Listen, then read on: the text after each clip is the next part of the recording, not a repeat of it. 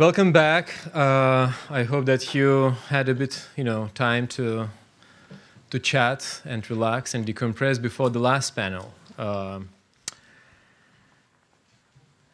it's a great pleasure to start this last panel with Muntadas being moderator, and it's been really great to have all of you people during these 2 days here, and being so focused and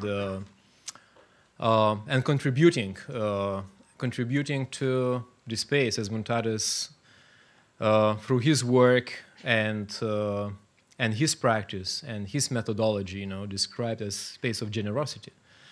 And several of us, we were referring to that generosity and that sharing space.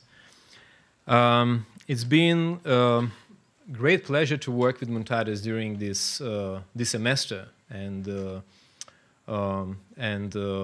also now recently during the field trip to Qatar and Kuwait, and actually swimming in the swimming pool every morning in Qatar kind of like inspired me to kind of like pull out that research. I actually wanted to speak about something else, Muntadas, but about colonization of Mars, and I was water project.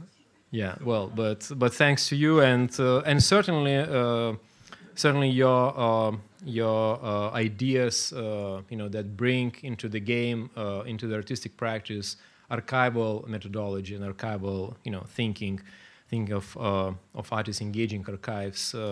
This being important to my generation, and our students and other artists. So, and as we have CVS archives, as Uta mentioned also in her talk, it is important also for us to think about the concept of what makes that archive as living.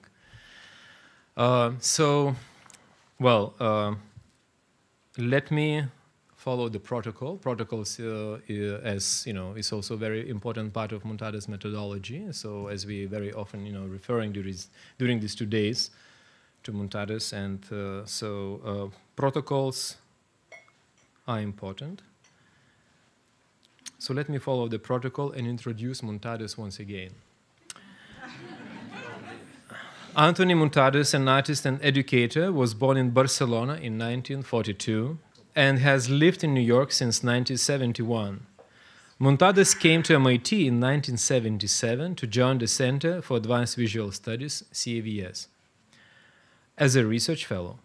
In this experimental setting, he explored topics such as the media landscape and the dichotomies between subjectivity and objectivity, and private and public. He works on projects in different media such as photography, video, publications, the World Wide Web, public intervention, and multimedia installations.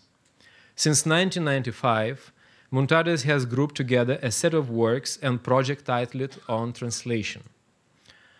Their content, dimensions, and materials are highly diverse, and they all focus on the author's personal experience and artistic activity in numerous countries over a period of 30 years. By grouping such works together under this epigraph, Muntadas places them within a body of experience and concrete concerns regarding communication, the culture of our times, and the role of the artist and art in contemporary society. He is currently professor of the practice at ACT in the Department of Architecture at MIT and at the Istituto Universitario di Architettura del Veneto in Venice. And for me, his project on translation, which I encountered in 1995 during the Ars Helsinki exhibition, before we got to know each other, but me, Muntadas, and Krzysztof were part of that exhibition. For me, that project that Muntadas did in Esplanade in Helsinki, that was looking into translation of the Helsinki peace conferences and finding these glitches, between the people that trying to negotiate a peace, but actually because of translations, this project very often, fails.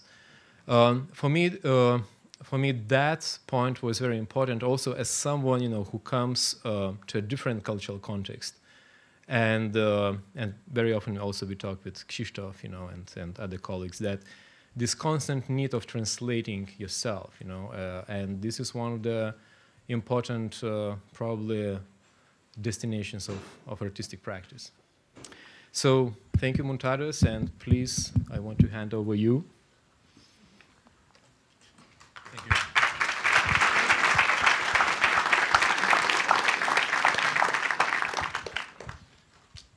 Okay, Guillermina's 2 panels. I hope you are getting paid double. No? Anyway, I think I got to introduce myself in relation with MIT. When I arrived in '77, MIT, Otto Pini invited me, and immediately I know people like Georgi Kempster, and I think it was very important mentor. And working, and I say yesterday, with other people like Aldo Tamberini, Mark Mendel, John Brigham, a group of people that really was inspiring and interesting. And at that time, we worked in a space that it was in front of the main building. When I left, and when I come back, this place, it becomes the Center for Religions. Like that, it was already talking about the space. It was my studio, it was the Buddhist section. Then, when I come back for second times, because life in MIT was an editing, at Visual Arts program, it was an industrial space in Mass Avenue, 265 Mass Ave. And I left, and this place becomes an architecture department of the design, and anyway, another life. And the third is the Media Lab. Like that, 3 programs, 3 spaces, very different. Of course, whatever you do in the spaces, you are conditioned for that. And for the presentation of the panel, I would like to mention that the title is Public Space Research, Projects and Production. And basically, it has to do with the idea of, in a way, methodology of the project. And I think it has a resonance with the exhibition downstairs. The exhibition downstairs, I will say, that is an effort with Nomedas and the group of people, then also Guillermina's Azra being command. And it's a lot of people that already, I think, Guillermina's give credit. And it's a recompilation of projects through the class of the seminar on public space. Different years, different contexts, different discussions, different people. And I think the recompilation of the work is a sample of what a lot of projects have been made that are not there. I think it was a decision that it was not a curatorial decision. It was just to have some samples of different kind of works. I will say then that these words that are in the exhibition appear and resonate in the space is kind of questions that I myself question I make for myself for my own projects. That I think is a series of questions that everybody should answer when is working in a project. I don't want it to be dogmatic. It's part of my own ways of thinking, but sometimes this is also could be helpful for other people. And in a way, decide, for example, then how it comes not in the beginning, the medium, it comes very late when a lot of decisions of the what and the why is answered. And obviously the where and when, the specificity of the time or the specificity space, actually specificity time, people don't talk, but I think it's very important. For who, the audience, the public, and finally, the money. And I think it's important to do very little, with very little money to do as much as possible. I think low cost and possibilities of projects to. And related to that, I wanted to say one of the trips when Jennifer was the TA, we decided to do the case study Las Vegas. And I think it's connected how much. We think that maybe go to the casino, we could get some solutions for production. And actually, too, they win. I think it was a little bit of discussion in the beginning that say, well, a cast or public car go to Las Vegas? Las Vegas is an interesting city. Anyway, I wanted to introduce a little bit, very briefly, the people they got to talk about their work. And I think I will say it's a kind of 4 case studies. Each one is very different practice. The work of Matthew Mazzotta, he was graduate here at the ACT program. And he's been doing a series of projects in public space that I think they are very, very relevant in the times we live. This relationship, what I would say, with the way, and for me, it represents a combination of the traditional artists with the contemporary artists, a fusion. Some people use his hand and he designs the work, but he works with the community and he brings the result a very contemporary work. He has been awarded for his last project, Open House, and I think he will talk about that. The second to talk is Marrikka Trotter. And in the classes in public art, we always wanted to have somebody from Harvard, because I think it's a case study too. I think I like it to have somebody from Harvard and an undergraduate, because this is 2 things. And I feel like the students of Harvard, they are always very good in the first part of the course. Great research, good ideas, conceptualization. But when they arrive the moment of doing, boom. They are so proud of themselves, sorry, that they then deliver. They don't deliver. They are, and I think it's interesting because for the Harvard students, I think they learn from the second part for the MIT students. And in the case of Marrikka, I think it's a strange case because she's a doer too. She is a good researcher, theorist, and he's doing the PhD now in Harvard. He was very, very involved with the project from the beginning to the end. Case study of Harvard student. Anyway, but reverse. And I will say that the third person, Coryn Kempster, I think is an example of somebody that I think is an artist, but becomes an architect. And I remember I have this book you made, that looks like the red book of Mao. And this is a fabulous artist book. Now it was working also de Meron in Basel, then is now in studio in design in between Basel and that, but going back to Toronto. Anyway, I think, again, another case study. The fourth case study is Jennifer Allora, where I think is I will say the anthropophagical devourers of books and information.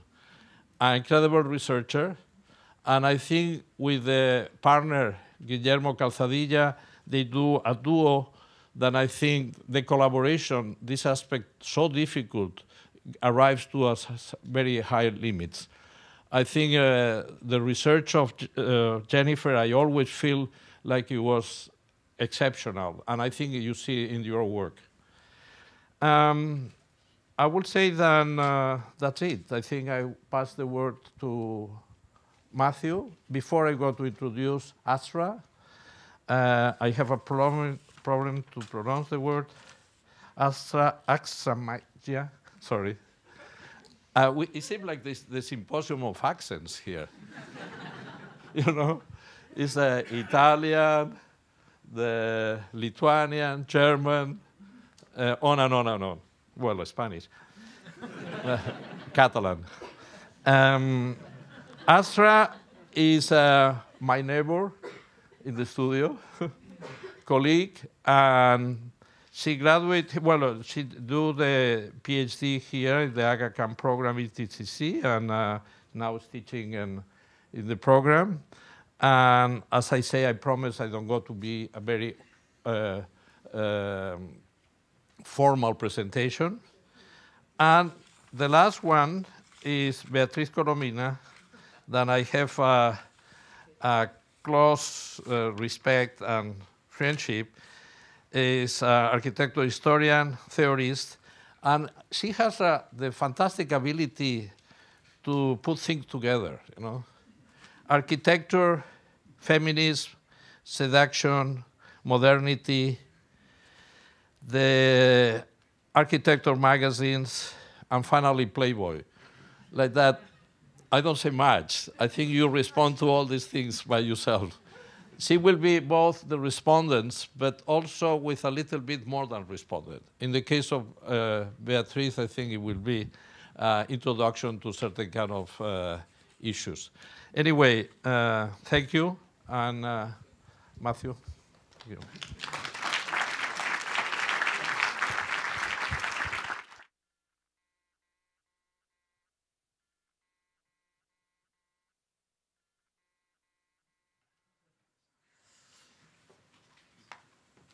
Can I put this up here? Sorry. It's all, okay, I'll just use it that way. Yeah, my name is Matthew Mazzotta, and I'm an artist that works in public space. I was also a student of Muntadas, okay. I would like to show you a project I did called Open House, and then kind of inside my brain on how I think about putting work in public spaces. I'm gonna show a video, it's about 5 or 6 minutes long.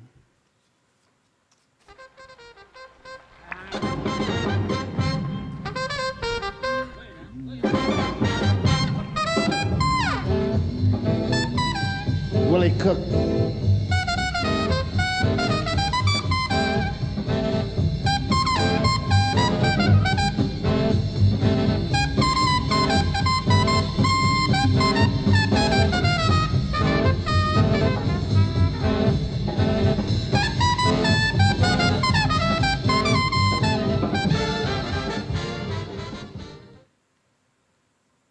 Open House is a unique event space. It is a collaboration with the people of York, Alabama, to transform a blighted property in York's downtown into a new public art project that has the shape of a house but can physically transform into a 100-seat open-air theater free for the public.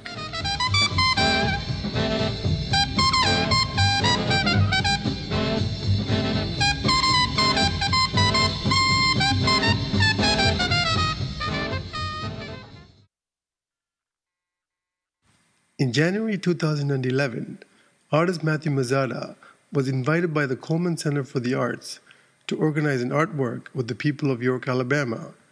The Coleman Center is a contemporary arts organization that uses art to foster positive social change and has been bringing creativity and support to the people of York since its founding in 1985. During his initial visit to York, the artist asked people from the community to bring something from their living rooms so that they could recreate a living room outdoors in the middle of the street as a way to provoke discussion about what were on people's minds and to generate ideas about what direction they might go in. From the discussions in this outdoor living room, they identified that York really had a lack of public spaces that are truly open to everyone, and as they listened to each other's stories and experiences of York, this became a common thread.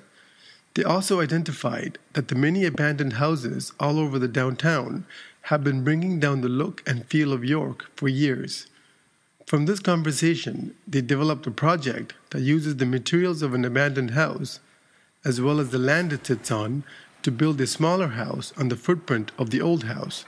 However, this new house has a secret. It physically transforms from the shape of a house into an open-air theater that sees 100 people by having its walls and roof fold down. It's called Open House. Open House lives mostly in the form of a house between the main grocery store and the post office, reminding people what was there before. But it opens up when the community wants to enjoy shows, plays, movies, and any other event people can think of that supports community life in York. And when the theater is folded back up into the shape of a house, the property is a public park for anyone to enjoy.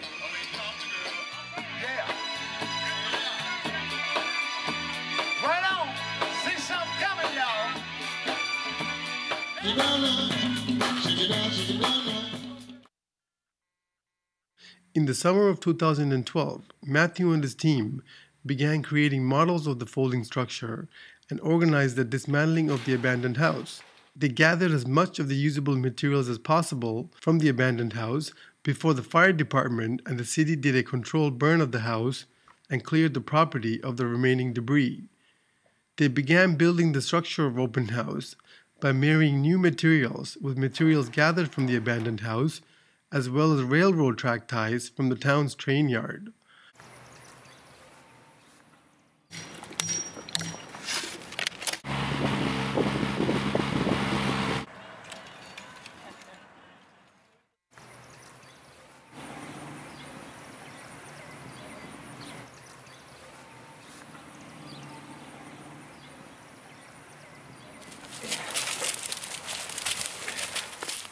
A year later, the people of York and the surrounding areas joined for the inauguration of Open House, which included a ribbon cutting by the mayor, an invocation prayer to bless the space by a local minister, gospel singers, music from the local R&B band Time Zone, and a screening of Dr. Zeus's The Lorax. Totally did.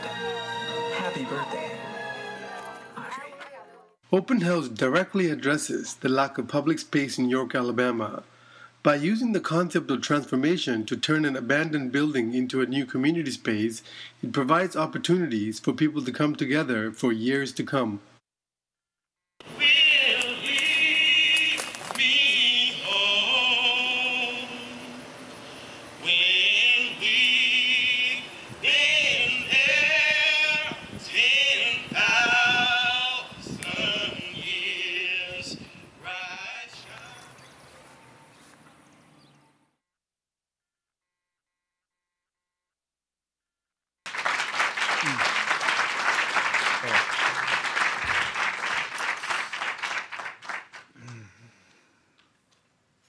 I had some friends of mine come down as well, and Jagan Vincent DePaul, who graduated from this program, and my friend Corey and Curtis as well.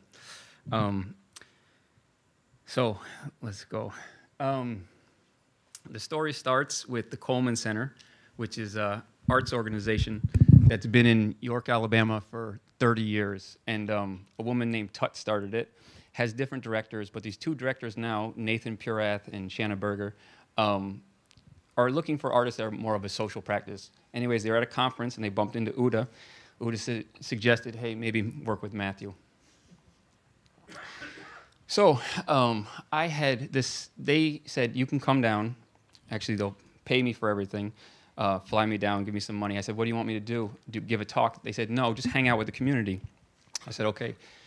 So then we started thinking about intervention. And when I was younger, I was in art school in Chicago. And I used to have a van. I used to bring all my friends with me. We'd get in that van and listen to punk rock tapes or classical or Joseph Campbell and have conversations about philosophy or whatever. But we would pick up things from the alley, you know, TVs and rugs and fake plants and all these things. And we would put them in public parks. And there was something about that that was so magical. I think there's something that I really enjoy about having domestic items in public space. And I also think about, you know, there's a private side of us and a public side of us. And kind of, you know, I really enjoy trying to get this private part of us in public space as much as possible. So this conversation starts trying to provoke some new kind of dialogue. And I guess the first thing I do, I say, I'm an artist, I can work. Let's write some grants, let's do some things. What do you want to do? And, you know, in a conversation like this, no one knows anything. So make a painting, because they don't know me. So I said, well, I like to build things. Can we go with the conversation in a couple different ways? So I asked people, I said, well, where do you guys hang out on the weekends? And somebody said, I hang out in my church. And someone said, I hang out in my church. So then I was asking, I heard some people talking about fishing. And I said, where do you guys go fishing? And everybody was very quiet, because no one wants to reveal their secret fishing spot. So I was like, okay, where's the spot where everybody comes together to hang out? And they actually didn't have one in this town. So that became an obvious thread. Let's get a public place started. Second thing was someone offered me a church. They said, do you want a church? I said, yes. And then they said, do you really want a church? I said, oh, sure. And they said, well, you're going to have to start paying taxes on it. I said, okay, I don't want the church. But it made me think that why is real estate so cheap here? And then I started seeing all the abandoned buildings, and I was like, okay, that's the resource. So let's make a public space out of an abandoned house. This abandoned house was owned by 3 ladies who wanted to start a nursery. This is actually, even though it doesn't look like it, it's kind of in the center of town. Post office here, I'm standing on the roof of the grocery store. All these parking lots are around us. So we went into this house, took it apart. They started trying to paint it up to make it look good for the nursery, which never came. That's James, who helps me in the beginning rip it apart. We took as many usable materials as possible. Then the city helped us. They got involved in destroying the rest of the material, which wasn't my thought on how you do that, but that's how they do it down there. So we were part of this. That's James there. He was a very wise guy, interesting to hang out with. So open house. So we built this thing and had an opening, and I just remember thinking that, you know, public space is actually political. This is a place where people can sit together and dream together about their community. And if there isn't a space for this, this dialogue doesn't go on. So for me, it was a big deal to make a space where people could look out from a vantage point and say, okay, what else can we think about our city? How are these conversations even existing without this public space? So people would ask me, so what are we going to do with the rest of the abandoned houses? And, you know, that wasn't a question I could answer, but I liked that they brought that to me. So people ask me, what happens with open house now after the opening? So I wouldn't even start a project like this unless I knew that there was an organization that would take it forward. So the Coleman Center has done this. They said, we're going to program the site. We'll be the chaperones of this project. And they keep on doing events. This was just one event that happened in the fall. I like this because it's Andy Warhol Eats a Hamburger. So they were showing different films, but then they showed some art films too to this community. And I thought to myself, you know, when I was young, I grew up in a small town, and there was no culture. There was the culture of our small town, but I didn't know any of this type of culture. And so our art teacher showed us Andy Warhol and The Warehouse. And that was the first time I saw adults taking resources and just going crazy, like videotaping each other until they cry, or sleeping, or, you know, tinfoil on the wall, Velvet Underground playing, Nico's doing her thing. I was like, to me, this is where I'm going to be with my life. So this was just nice that Andy Warhol was part of this as well. I'm on Facebook with the mayor of York, so I emailed her. I said, did you ever do, because she talked about doing a hall meeting, you know? And she says, yeah, on the 19th of next month, they're going to do a meeting in the town. So for me, it's actually changing the culture of that town. There's going to be, you know, different conversation because of this art project, so I'm happy. Okay, now I'm switching to kind of my thoughts on public art. About 3 years ago, I was commissioned to do a permanent work here in Cambridge as a 1% for Art project. And I thought, okay, permanent, huh? I do a lot of temporary things. Temporary, you can be wild, You can be crazy, you can be poignant, you can be contemporary, you can be all these things because you know it's going to go. But what can exist in the public space in the future that's going to be relevant to those communities? I was really stuck. So can permanent public art be critical, is what I was thinking. How do I do this? Can a community live with this level of criticality every day? Can a community be challenged every day by a piece of work, or does it just lose its effect or become annoying? How do we make artwork that provides critique for the present moment that will also be relevant in 30+ years when we know that the meaning of everything changes and evolves? I think I was thinking about, actually when we were down in Brazil, I think I saw a sculpture that was a rainbow, and it was talking about peace, and I was like, wow, we don't talk about peace with rainbows anymore, and the rainbow actually means something else. And so a lot of things, for me, when I thought about how am I going to put something in public that will have any relevancy in 30+ years, because that was what I had to accomplish. Anyways, I just found this cartoon that I thought was funny. It's a diagram, and then at the bottom it says, as the meaning of words shift and multiply based upon context and in relation to other words, the placement of some concepts within Fig 2 may appear contradictory, redundant, or debatable. So it's just the idea that things will change over time. So how do I think about putting something into public space that I don't know how it's going to be related to later?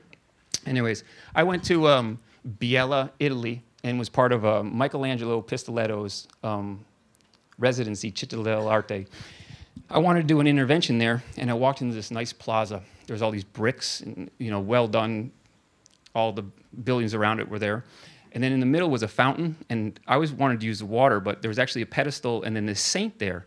And so I thought that that would be relevant to my work since I wanted to do the intervention right there. So I asked people, what is this saint? And people said, I don't know who that is. And then someone else gave me a name, someone else gave me a different name. And so it makes me think of Christoph. He said this one time in class. He said, sometimes things in public become invisible. And I think that was another thing I was thinking about. And I think I'm going to try to quote Godeminas. He says, in the old country, sometimes the temporary is the only thing that's permanent. And I think this is the idea that if something's put up permanently, it will also be taken down for the same reasons. Where some guy's cooking fish on the side, that might exist for generations and generations. It's just interesting ways to think about what exists. So I thought about I thought about art in public.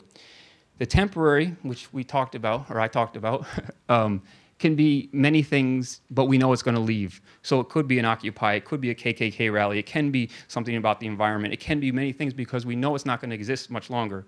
Permanent, as we know, that has to go into the future, and it's set in that way. And then system. That's the thing I'm kind of thinking about now. And this is kind of, let's talk about Project Row House with, who's that guy? Rick Lowe. Hold on one second.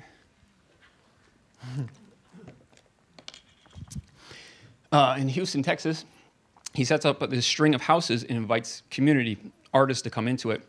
And the reason that's always going to be relevant to that community, and maybe it does hit a bubble at one point, but is because it can refresh itself. It always can bring in new artists, a new direction. And an institution like this, an organization like a university, can do the same thing. It's a permanent gesture, yet it refreshes itself by direction, bringing in people that will facilitate that. So I started thinking about that. Open House is a platform to show local talent to itself in that town, but also a hub to bring in outside talent and movies and whatever. But it always can remain in relationship to the wants and desires of that community because it's programmed by them. So that was system. Oh, man.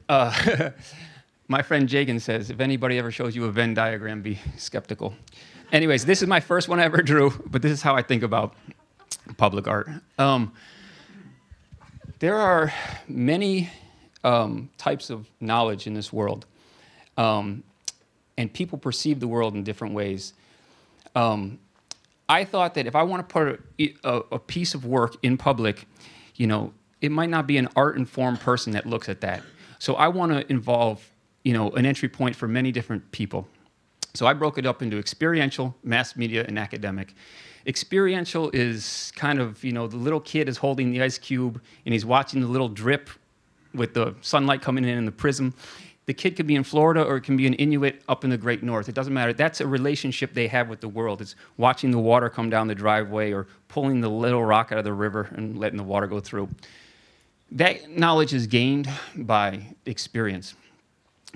Mass media, mass culture, this is what's in the dentist's office, the magazines. This is Malaysia Flight, whatever. This is Green Architecture. This is Occupy. This is Katrina. This is all this stuff end up in jeopardy in conversations. This is where wars are kind of, it holds us in conversations, and it can be directed and manipulated, as many people spoke about. But there is that type of knowledge too. And then the academic, and this is a foolish place for me to talk about this because I'm not an academic, but I think about academia as putting things in a historical context. So Occupy, wow, it's the most important thing in the world. But then when you place it in context of other, movements or protests in the street and the civil rights movement or whatever, it can kind of place it in context and understand what it is a little bit differently. Science has a discourse, art has a discourse, and at the end of that discourse is a conversation. And it's interesting to know it and try to add to that conversation. So I want to have work that's in public be able to be interesting for these three types of knowledge. This is something that Muntadas said. I don't know if we're supposed to quote you, and I don't know if this is a quote because I just think I heard it. We're talking about artwork, and it said, one point of entry, many interpretations. I think we were talking about somebody's work, and it was getting too abstracted, and we couldn't find the one point of entry. So I think about work like that a lot. Let's say Christoph does a work about war. I've never been to war. Someone else might have been to war. But we both go in through the same door, and I relate my experiences that, let's say, Christoph with war has put together for me, and I'm able to advance myself through this kind of platform he's put, where someone else that might have been through war has the similar experience of gaining knowledge, but they're relating all their experiences, which are different from mine. One point of entry, many interpretations. Finally, I'll end it like this. I think about my work as fruit, and I know, kind of funny to say it like this. Anyways, fruit is, it's colorful, it's appealing, it smells good, it's shiny. It's basically asking the animal to come for it. But fruit is not, grown just for that. Fruit is for the seeds, and it's about dissemination of ideas. So a lot of my work is about whimsy, about humor, about spectacle. It's about bringing people into a situation so that they can have some kind of dialogue or some kind of experience, and then they will leave with that experience. So that's kind of how I think about my work. Thank you.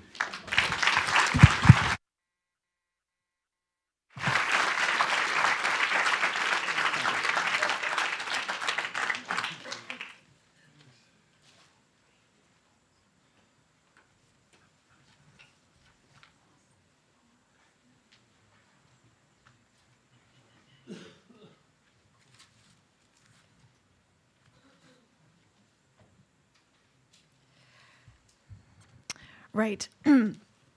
So this is going to be a very different kind of talk. I'm a PhD candidate, so I'm doing history. Yeah. But yeah, apparently I'm also a case study, which is good to know. I wanted to talk to you today about the persistent representational aspect of urban space, and to suggest that this dimension complicates received notions of the space of public life and interest that Hannah Arendt called the space of appearance. So, Lisbon, 1755, November 1st, a little after 9:40 in the morning. A 10-minute, 3-pulse earthquake of approximately 9.0 on the Richter scale, to use contemporary units of measure, hits off the Iberian Peninsula. November 1st is All Saints' Day, and 9:40 a.m. finds most of that city's Catholic citizenry celebrating Mass. 35 of Lisbon's 40 churches collapse onto their congregations.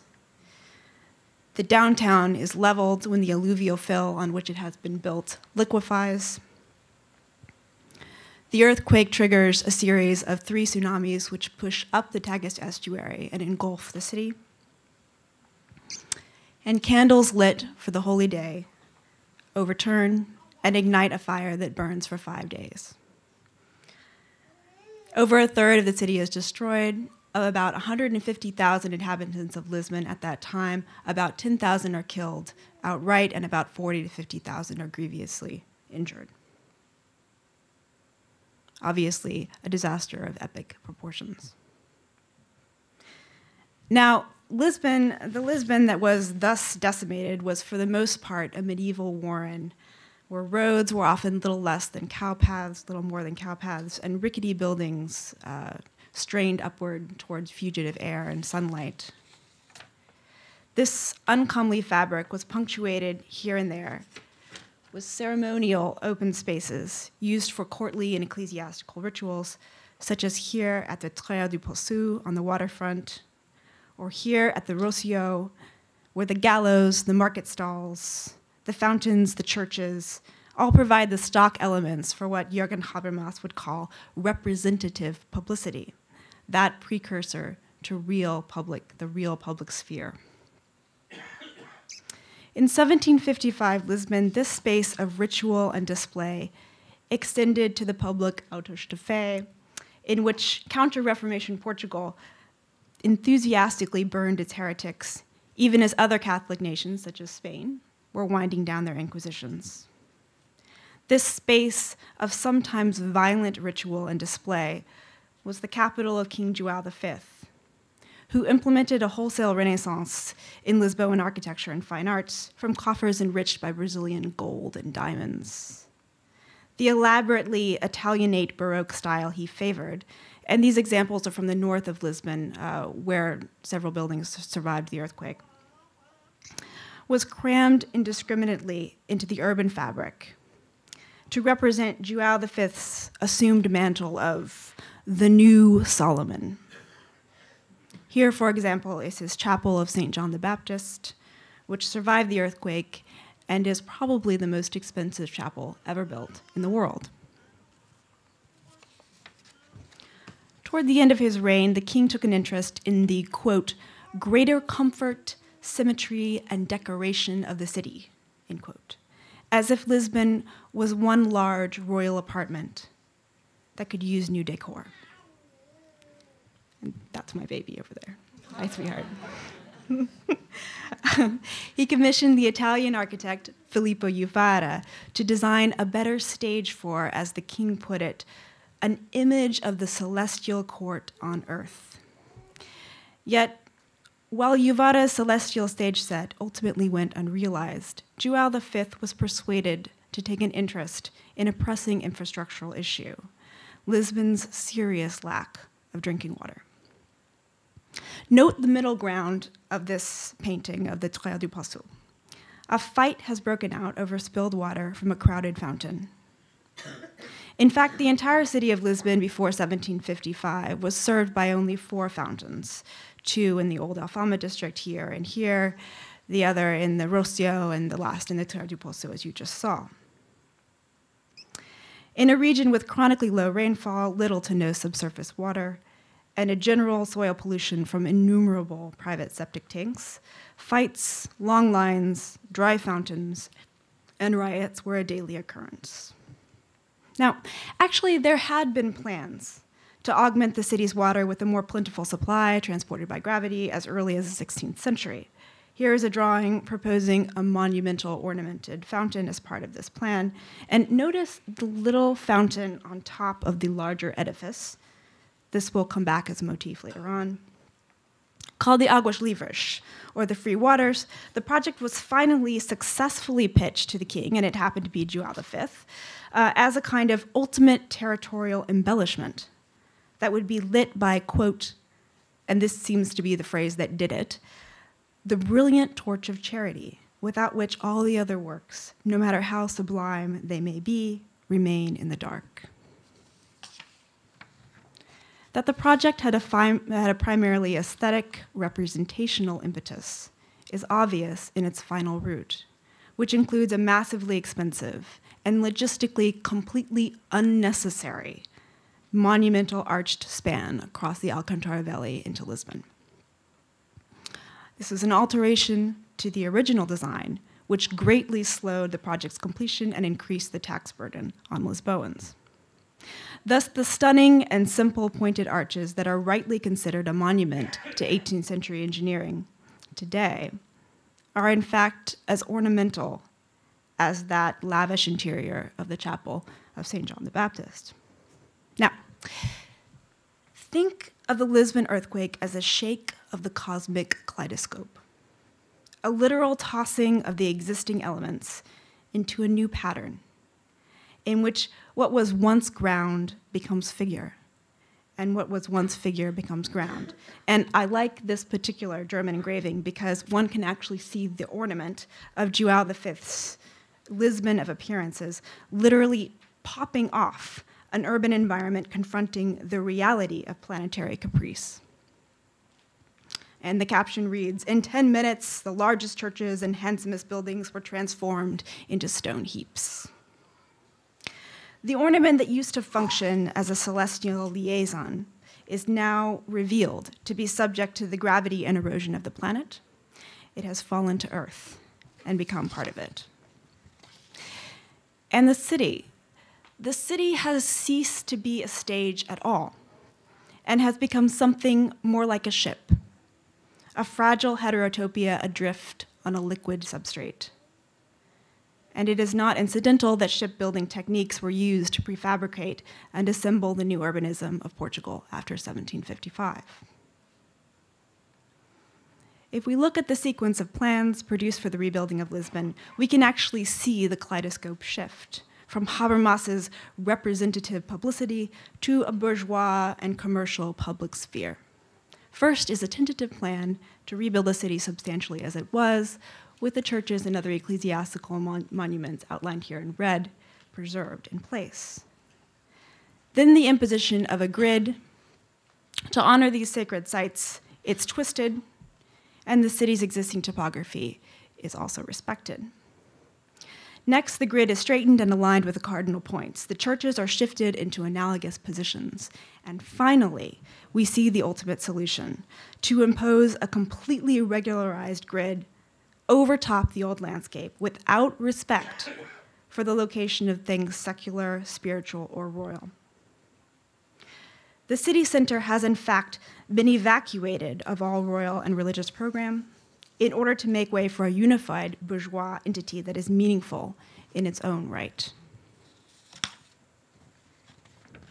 Now, add to this a limit on architectural ornament, that paramount substance of appearances, such that facades that had before the earthquake been designed like this is from 1754, the year before the earthquake, were now being designed like this, and this, and this. And what I love about these carefully drawn and actually very large-scale elevations is their careful depiction of blank space. Add to that, insofar as we know, the first urban section to integrate the ground, the infrastructural isolation of public pedestrian space. You can see it's carefully bollarded off, bracketed, if you will, from the flows of air, sunlight, sewage, and carriages now managed as part of the modern city. And it begins to be possible to ascertain the clearance of Hannah Arendt's space of public appearance amidst the wreckage of the old and ornamented city of seeming. And yet ornament did not disappear from the new Lisbon altogether. The Águas-Livres aqueduct had been completed, and its integration into the city fabric became part of Lisbon's reconstruction. Its triumphal touchdown within the city limits was ornamented. Specifically, the new public fountains designed to distribute this salubrious infrastructure became highly ornamented nodes. And note the little stone fountains on top here. They've come back as a motif. And here, and here, and here, announcing the aqueous bounty of the modern city's public spaces. It is as if ornament, released from the ritual significance of architectural facades, becomes available for infrastructure, which is now to be valued in its own right. The only catch is that it wasn't true. Whether due to some flaw in the initial calculations, or more likely, due to the change in the aqueduct's route, these fountains trickled rather than gushed about 1/5 of their expected volume. The renderings, which in each case celebrated the plentiful water supplies of modern Lisbon, you can see here the gushing, that's part of the renderings, were as bound up with seeming as the stone fountains that crowned each design. And one can see actually that this was an embarrassment. These illusory significations were removed from the built iterations of these fountains and replaced by more ambiguous monuments. To conclude, I want to suggest that this elusive space of appearance that we call public space remains inflected by ornamental and superficial appearances, which may or may not correspond to real conditions. And this is in spite of any easy divisions between pre-modern and modern space, such as Habermas may wish us to believe, and that this is not a bad thing. Such seemings are powerful prompts of expectations and actions. They fall within the purview of art practices and effects. In a symposium like this one, it is perhaps redundant to remind us that such seemings possess the potential to infect public space with utopian alternatives to the status quo. But perhaps the case of Lisbon before and after 1755 can remind us that sometimes this very redundancy, this excess, this representation can pack a challenge of its own. Thank you.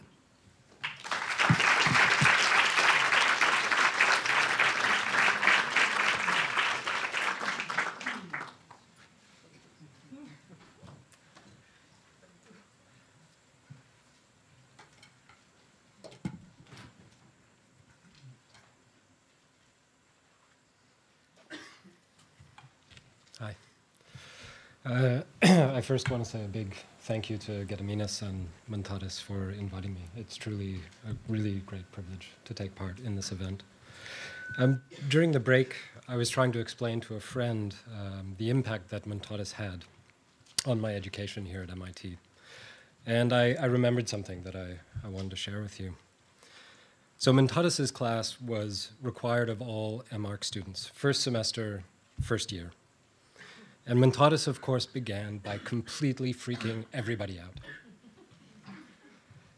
None of us could believe that the informal atmosphere that he set in his class could really be a forum for serious learning. We had come to MIT, and we weren't expecting to sit around in a circle chatting. Of course, over the course of the semester, it became more than apparent that, in fact, informal discussions were the very best setting to discuss serious topics. And what's more than that, he taught us that the discussion didn't have to come to an end when we left the class. And I really want to thank you for that. So today, I'm going to present a museum that Harry Guger Studio has designed. That's the firm where I work currently, for Guatemala City. And given the theme of the symposium, of course, I'm going to talk mostly about the public spaces that we designed. I'm going to also include some of the politics that have gone on behind trying to implement those public spaces. And as I talk, I'm also going to bring in 3 other museum projects that I've been fortunate enough to work on to help flesh out the discussion. The Museo Maya de America is a private foundation in Guatemala City that works to repatriate Maya artifacts that have been plundered over the centuries. They're building a museum to showcase their collection together with that of their founder, Fernando Paez, and hopefully the national collection as well.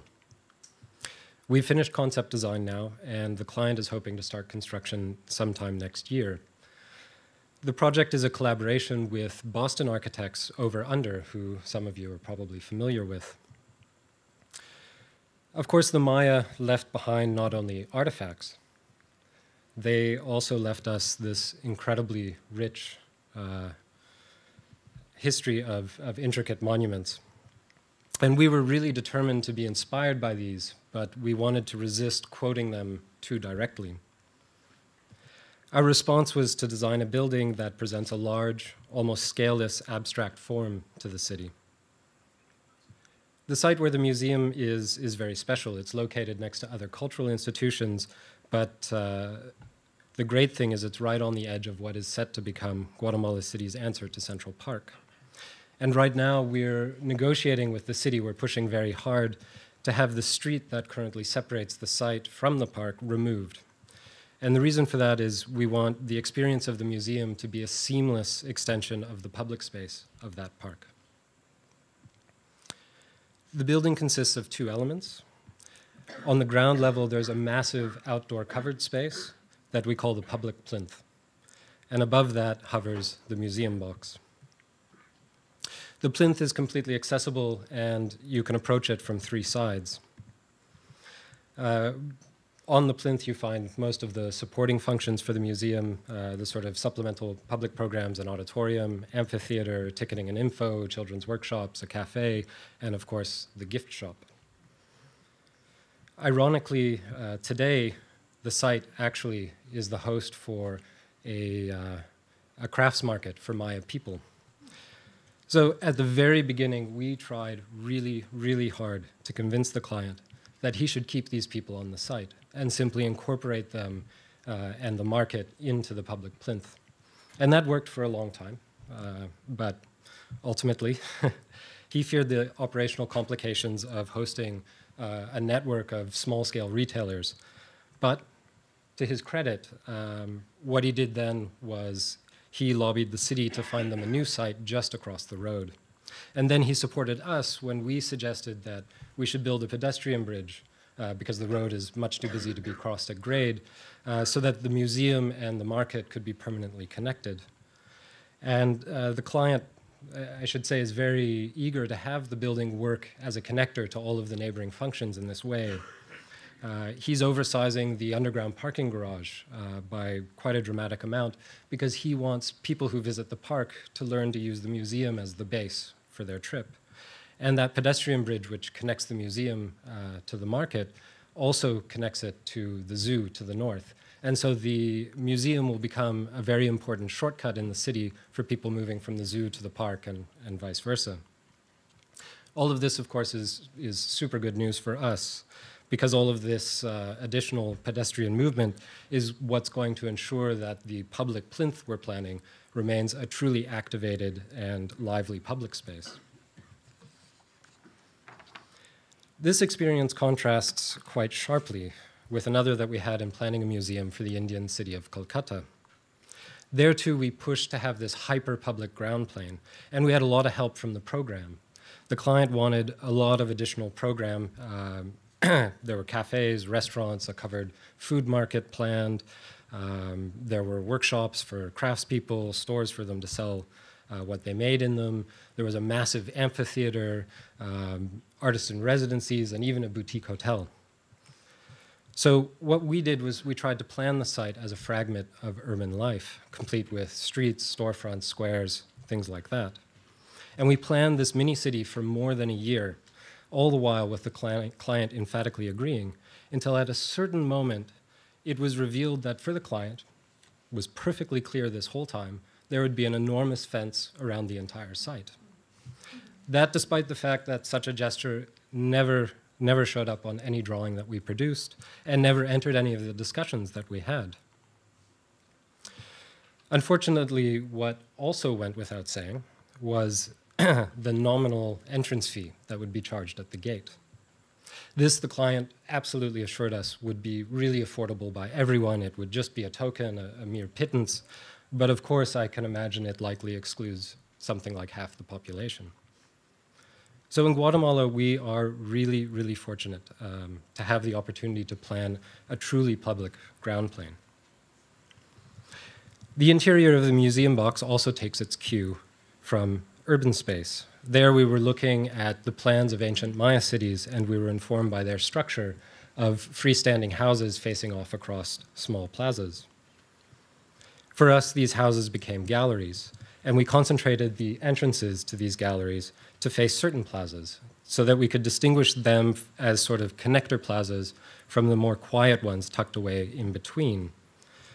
And that was to set up a situation just like a city where you have a hierarchy of space from more public to more private, so that you can have a gradient of activities from louder and more interactive to more singular and contemplative.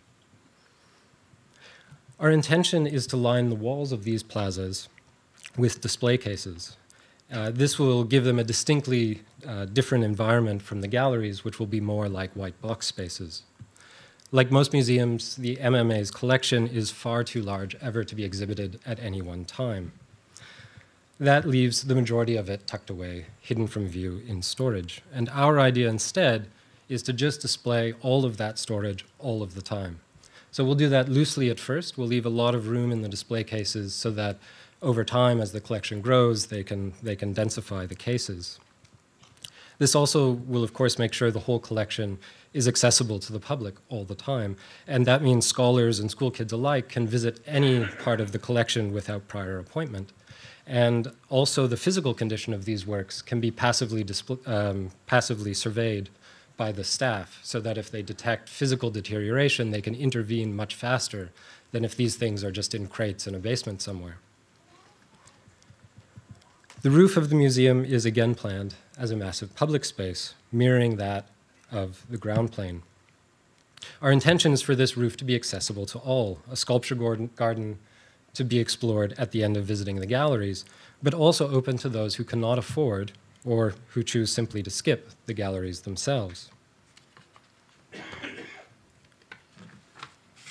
We also proposed an extensive roof garden in an earlier competition design we did for a museum in Lausanne. There we had the pleasure to work with the landscape architect Günter Vogt, who many of you might know from Harvard. His concept for the plantings on this roofscape were to work with the shrubs and grasses that one finds in the foothills to the Alps.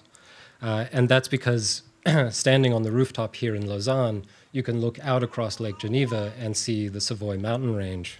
So this was a device for him to conceptually collapse that distance between these two elements. Some of these shrubs turn out actually to be the tops of trees that are planted into courtyards which are scattered amongst the galleries below. The idea there is, of course, for the galleries to also profit from the landscape, both as an orientation device, but also to provide a moment of respite from the artworks. Similarly, for the MMA, we want to bring nature into the building as much as possible. And what's really great is here we can do it far more literally. The climate in Guatemala is unbelievably gentle, and that, together with the robust nature of many of the artifacts on display, means that nearly the whole building can be naturally ventilated. Much of the collection can basically be exhibited in covered outdoor space. As such, we want to literally open many of the galleries up directly to the outside through apertures in the wall, of course, and also the ceiling, but given the cantilevering nature of the museum box, we can even do it in the floor. And what we want to get to with this is we want to return to the idea that the museum is experienced as an extension of the park. And what we hope is that this will set a less formal tone in the museum, and that will make the public's interaction with the collection more accessible. We've planned the main vertical circulation through the building also as an outdoor space, connecting everything from the parking all the way up through the public plinth on the ground floor, up through the museum box, and to the roof above. For this, we were inspired by cenotes. These are sinkholes which played a very important role in Maya life, first as a source of water, but also as a spiritual space. This is their connection to the underworld. So we formed our cenote by densifying the galleries toward the center of the plan, surrounding a hole which is carved out through the museum box.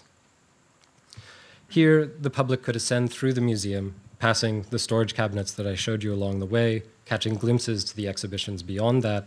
But we also are planning specific views into the restoration studios, into the offices, into the library, because we want to give the public a sense of what has to go on behind the scenes in order for the museum to function. This is not dissimilar to a competition design we later did, this time for an art storage facility for the Boijmans van Beuningen Museum in Rotterdam. In this design, we also led visitors from the ground to the roof through a series of public spaces, and the first being the lobby. The lobby was to be open along its entire 45-meter length directly to the loading bay. And that was to create an impression for the visitor immediately upon entering that they hadn't simply stepped into an extension of the museum next door, but they were in a different kind of facility, something with a more logistical focus. And this also gives the possibility that for a large-scale event like an opening, they could in fact get rid of the wall between the two and double the size of the lobby. The lobby intersects with an atrium, and that houses more views into the inner workings of the building. The bottom of the atrium is an education space where the Boymans can host events and run children's workshops, and from there, one can look directly into the art restoration studios. As one moves up through the atrium, you can catch glimpses into the Boymans' art storage vaults, but also those of the private collectors who are going to provide the funding formula for the building by storing their own private collections there. The top culminates in a restaurant and a sculpture terrace, which the client specifically asked be made accessible to the public during opening hours without requiring them to buy a ticket to any of the exhibition spaces that are found along the route. And this is precisely the hope that we had for the MMA.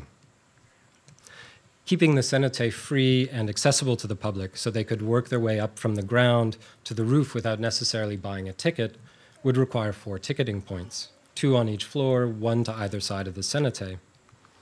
The client agreed to this for a really, really long time, and ultimately he changed his mind and asked, could we include just a single ticketing point at the ground floor? We're pretty convinced that with RFID and similar technologies, such a ticketing point or multiple ticketing points wouldn't even necessarily have to be staffed, and we showed him countless examples of museums around the world which have multiple ticketing organizations, even in countries with far higher labor costs, but for the moment, he's steadfast. So losing the roof as a public space, because when you just have a ticket on the ground floor and the cenote then requires a ticket, this was too much for our colleagues at Over Under here in Boston, and they pushed to include a separate vertical circulation dedicated just to the public.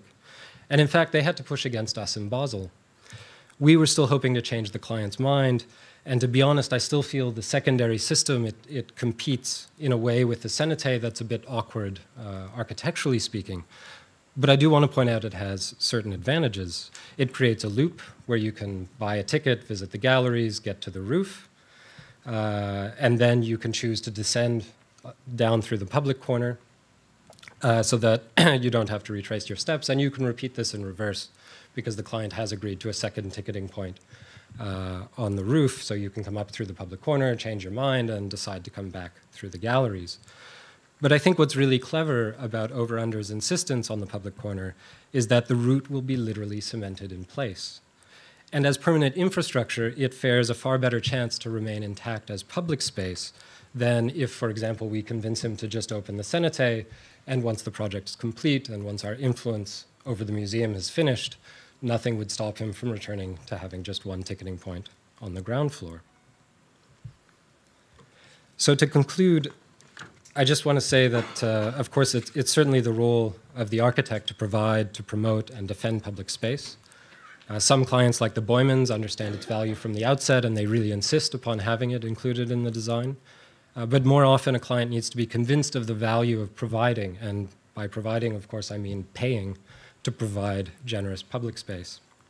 At times, this can be a fight against budget, of course, but also against climate, security, politics, social structures, all these issues which play roles in determining the client's willingness or even ability to be a patron of public space. And of course, we can even question just how public can these spaces be, given at the end of the day they belong to institutions and not to the public directly, especially in this case where the museum at most will be a public-private partnership. Public spaces in museums, it should be noted, simply are not the same as public spaces in the city.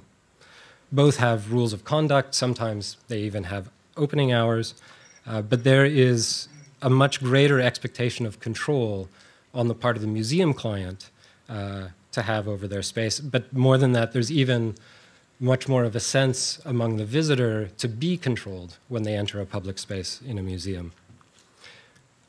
Having said all that, I think it's still fair to say that museums are likely better patrons of public space than the commercial enterprises who sometimes provide them in a city like an office tower.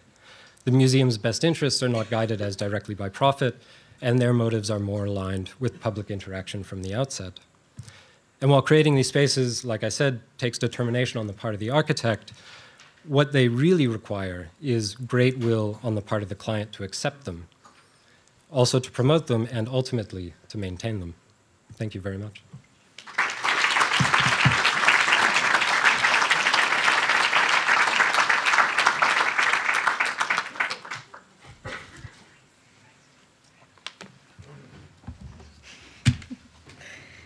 Thank you.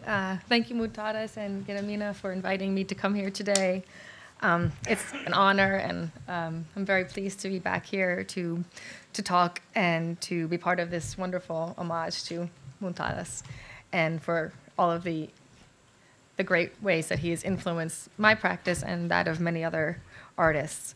I chose today to just, in reference to the subject of this symposium, to talk about one work in particular as a sort of way to hopefully open up some of the questions that this conference was seeking to address. And I'm going to read because I am not able to do this off the cuff. So anyway, in the background, you can play the film right now. It's a film that lasts 20 minutes long, and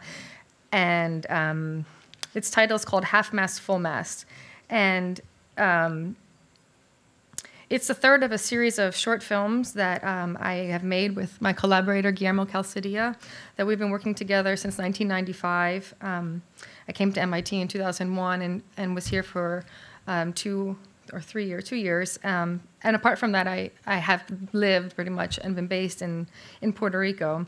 And so the island of Vieques became part of my thesis project here at MIT, and it also became part of a body of work that Guillermo and myself have made since then. It's the third of a series of short films that we made over the course of a decade, each addressing the complicated history of Vieques, an municipal island of Puerto Rico that was used by the United States Navy as a bomb testing range from 1941 to 2003, when the Navy was forced to evacuate as a result of a civil disobedience campaign waged by local residents and their supporters throughout the Americas and globally. Guillermo and myself engaged with this visual culture through a long-term, multi-sited project called Landmark. It was informed by the following questions. How is land differentiated from other land by the way that it is marked? Who decides what is worth preserving and what should be destroyed? What are the strategies for claiming and reclaiming marked land? And finally, how does one articulate an ethics and politics of land use? The project of Landmark encompassed a series of photographs, a sculptural conference event, an archival research publication, and 3 videos, Returning a Sound that we made in 2003, Under Discussion in 2005, and most recently this film, Half Mast, Full Mast. Each of these works explore Vieques as a transitional geography, positioned precariously between the social and ecological wounds of the occupation, on the one hand, and the future-oriented project of survival, remediation, and sustainable development on the other. At the same time, Half Mast, Full Mast was produced in 2010 as a site-responsive video installation for the U.S. Pavilion at the 54th Venice Biennial, for which Guillermo and myself served as representative national artists.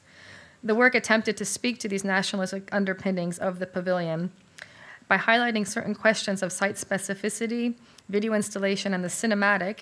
The formal questions posed by Half Mast, Full Mast, in turn, opened onto matters of history, time, and memory in the ongoing struggle to define the future of an ecologically just post-military Vieques.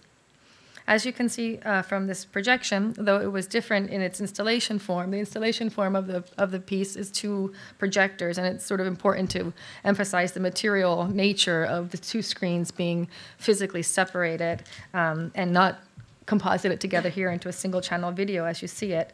But nevertheless, for this presentation, I've shown it this way.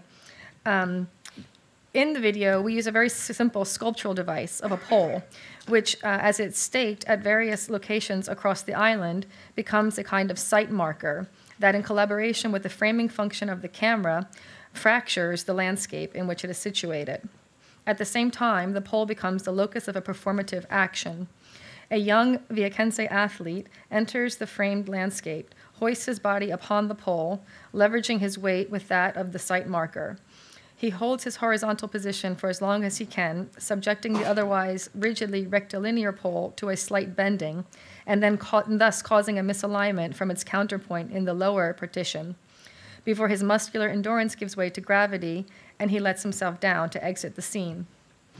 With the withdrawal of the figure and the realignment of the internally split pole, the cinematic scene looks the same as it had at the beginning. However, the performative event leaves a mnemonic trace. The overall bisected screens are invisibly marked by the memory of the now absent body and the cleaving of the poles. The micro-event of this cleaving at once breaks and sustains a sense of cinematic illusion relative to the landscape. The figure-ground dynamic generated by the interposition of the pole vis-à-vis the landscape and the performer's gesture within it is ambivalent, at once separating and joining, dividing and connecting, partitioning and linking the multiple regions of the field at the same time. The abstract compositional logic of spacing at work in this film is articulated with reference to the cultural semiotic convention announced by the title of the film, half-mast, full-mast, which is namely the flying of a flag at half-mast to mark the period of national mourning or distress. The practice originates in maritime culture and was meant to mark the space at the top of a ship's mast for the invisible flag of death to be flown. In other words, it is an elementary semiotic code involving seeing what is not there, or at least visually marking the limit or place of absence that cannot in and of itself be represented. In the United States and its territories, flying a national flag or state flag at half-mast can only be done with an executive mandate. In other words, an official decision must be made as to whether the death or distress in question is worthy of official recognition in the form of flag lowering. In Judith Butler's words, the lowering of a flag involves the framing and regulation of the grievability of lives, which is the condition for their viability and survival in the first place. The normal condition of a flag is, of course, that it be flown at full mast, functioning as a positive indicator of state authority and collective identification. But this normal condition is perpetually haunted by the invisible flag of death, whose place it takes, and by the vanished others who are not given the privilege of having their absence be marked. In this film, the performers of the video are put to the task of transforming their bodies into temporary, unofficial flags, hoisted from the minimal props staked out at the sites across the island. Neither tethered to the pole nor held aloft by the wind, the relation between the performer and the prop is one of physical exertion and psychological determination. The extended horizontal bodily act resists gravity until the very moment when its own singular capacity to hold itself up has been exhausted. Though dignified and concentrated, the performers are nonetheless engaged in a kind of struggle to hold on to hold up their position as flags relative to the sites in question, which is to say, to sustain an appearance that is otherwise precarious. The temporal duration of each performance is thus a kind of index of the singular body's ratio of weight and muscular strength, and that compounds an already complex relationship between the individual body and the collective entity that flags are normally supposed to represent. In other words, in becoming a flag, however unofficial, absurd, and precarious, the performers short-circuit the typical logic of representation, which is to say, the relation between the parts and the wholes of what a flag is meant to represent. As a cultural form concerned with interpolating the we of a nation-state, the flag is meant to psychically bind citizens to an abstract formal design or image. Citizens project their own particular body and mind onto that site, making it coterminous with the collective body of the nation. Yet in half-mast, full-mast, the body literally stands in for the flag, contaminating the official place of the general unity of the people. Needless to say, this is not a real flagpole, and the ritual of raising and lowering has no proper authorization, no commanding power, no identificatory compulsion. Having failed to meet the predetermined criteria, the performance does not do what a ritual is supposed to do, that is, reproduce the status quo of a given social order and the definite distribution of roles upon which the latter depends. Yet what if, as Thomas Keenan has posed, something else actually does happen when those who are unauthorized to do something nevertheless simulate an official ritual and make themselves into something else by rewriting the context? Our belief is that something political still does happen in these simulated or fictional gestures, which reframe sites across the island variously in terms of celebration, conquest versus mourning, defeat. That the performers enact this unofficial ritual with their living bodies is significant in terms of the ecological and biopolitical conditions of the island. Half-Mass, Full-Mass proposes that these marked sites be reframed through a biopolitical lens. I'm going to skip the definition of the biopolitics, because I'm sure we all know it, by Foucault. But anyway, moving forward, before discussing the ways in which this film attempts to reframe the specific sites in Vieques in terms of a form of individual address, I wish to also mention the physical setting and installation in which the video was first presented, as it seems to have been a subject that came up today in other discussions, which was specifically the U.S. Pavilion at the 54th Venice Biennial. What does it mean for an artist to represent the United States at the Venice Biennial? In the most general sense, the artist in this institutional setting, is meant to stand for a particular exemplification of the creative capacities of a nation as a whole relative to the artistic representation of other nations. Though, of course, not under any obligation to put forth anything specifically about the United States, the reception of any work presented in this context is inevitably overdetermined by this national representative function. The U.S. Pavilion is necessarily marked by some minimal assertion of Americanness of the work presented therein, and thus connected in some way to what Benedict Anderson famously called the imagined community of a nation.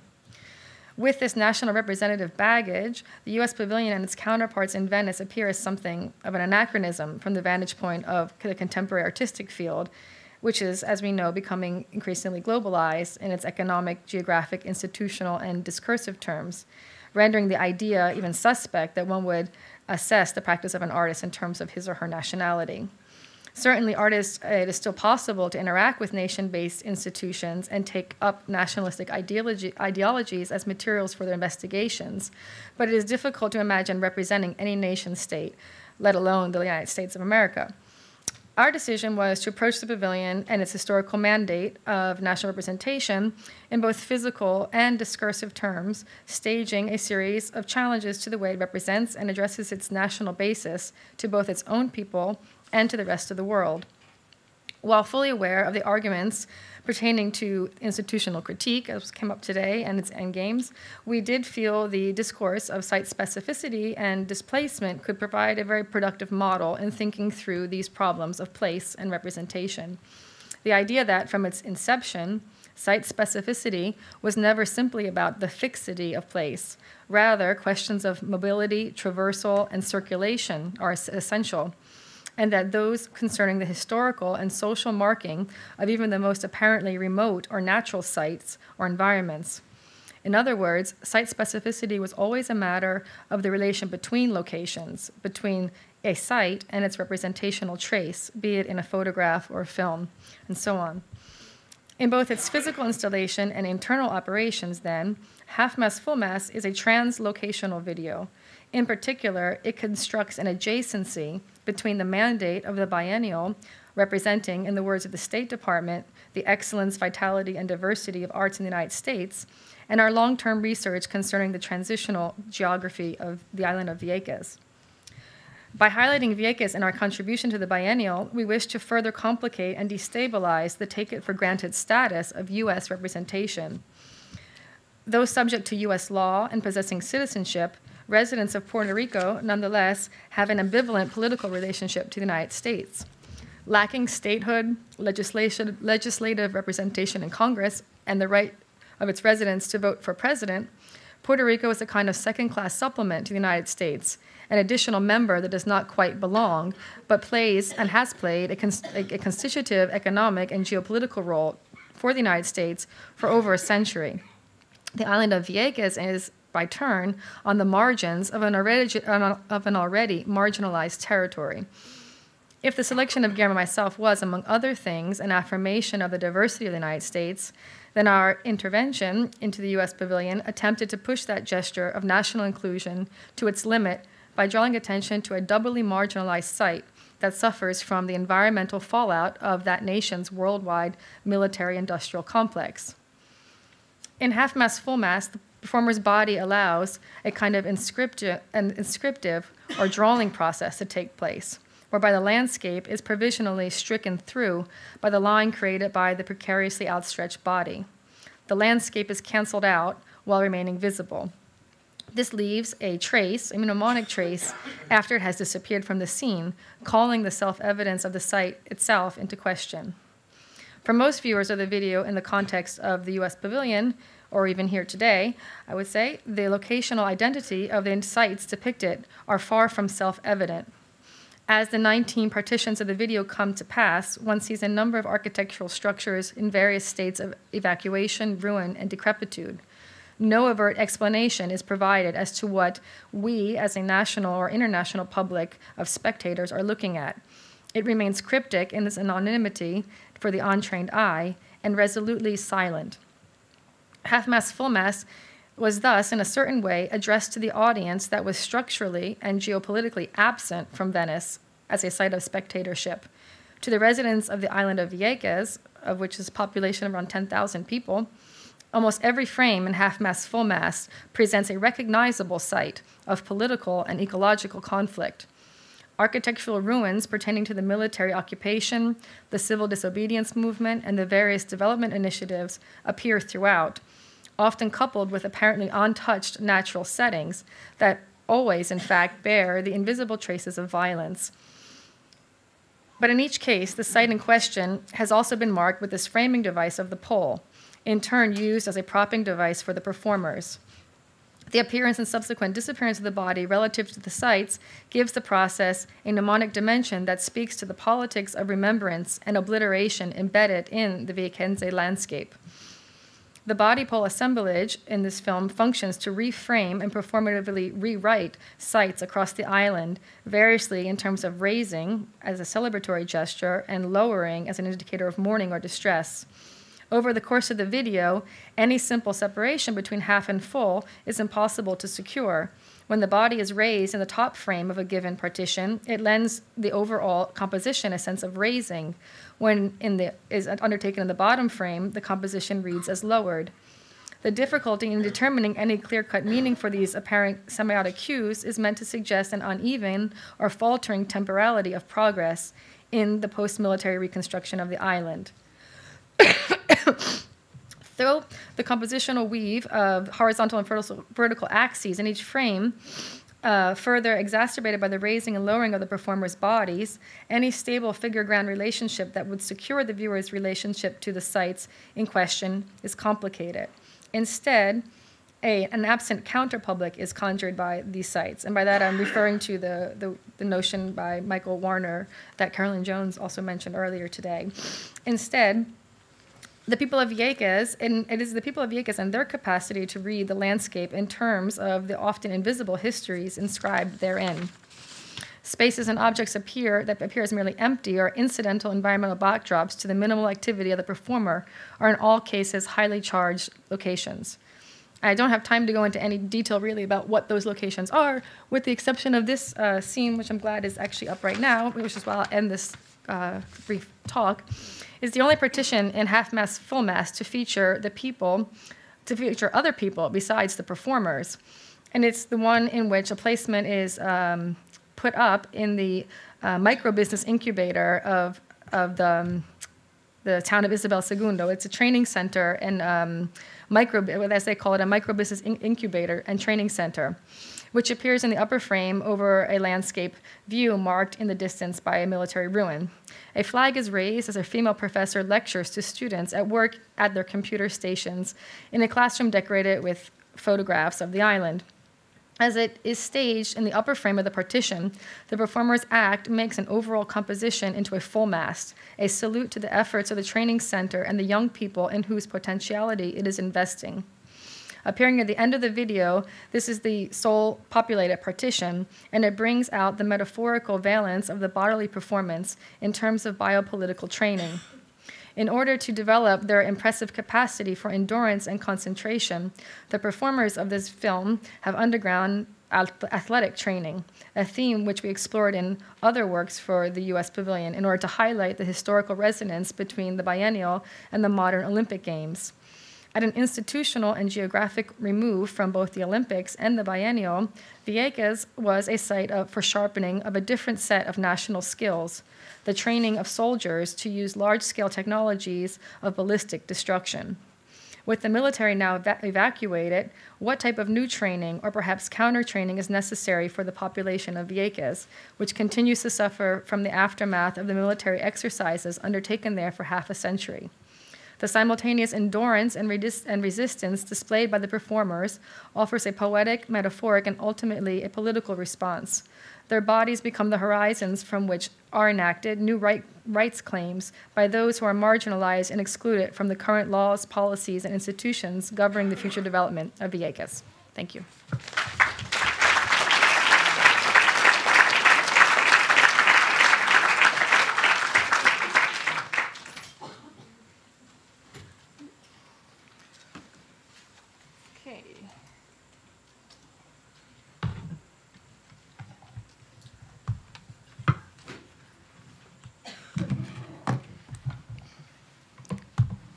You're still awake. Everyone is lively.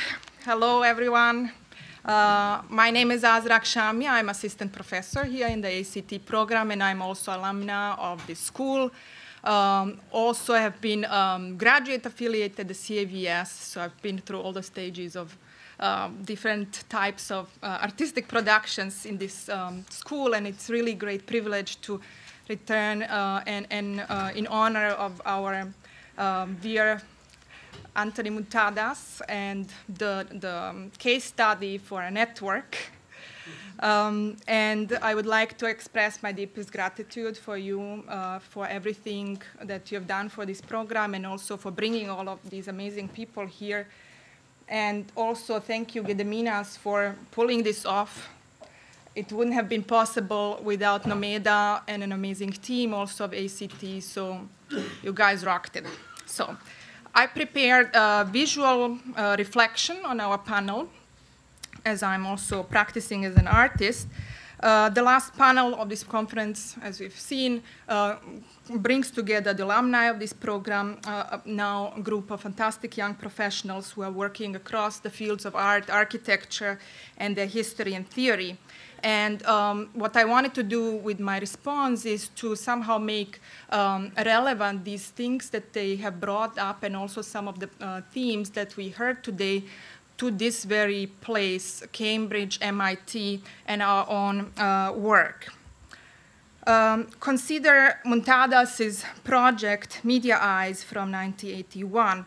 It was installed on the billboard above Cambridge Port Saloon, which is close to MIT between Kendall Square and Central Square. Much has changed in Cambridge ever since. If you look at the same site today, instead of the Cambridge Saloon and its surrounding buildings, everything has been bulldozed. It is gone. It is now a large construction site. Many similar places have been erased in Cambridge to make space for corporate giants such as Novartis or Pfizer. The areas between Central Square and Kendall Square are developing rapidly with investments from biotechnology and pharmaceutical industries. So anyone who knows more about the history of this place will be wondering that cafe latte is now sold in places in Kendall Square that have been empty for most of the last 40 years. Many of the independent art initiatives, such as the Arts Interactive, have left or have closed the Central Square, but now new creative industries have moved in, such as the Work Bar here in Cambridge and a center for co-working. Changes have happened and are still happening in Cambridge, and MIT is an active agent in the process of change. And it has a stake in the way corporate real estate boom will affect public space in Cambridge. Will low-income residents and ethnic minorities be replaced with higher-income population? I, too, am affected by participating and making it happen every time I buy my grande sugar-free, non-fat latte. I, too, was also affected 1 year ago when half of the city of Boston and Cambridge was shut down completely following the marathon bombings. It is within this both local and global discussion about the effects of unequal distribution of wealth and cultural and social diversity in cities, as well as corporate governance and surveillance of public space, that our four panelists bring their creative and critical insights into the ways in which we and larger systems of power interact and enforce one another.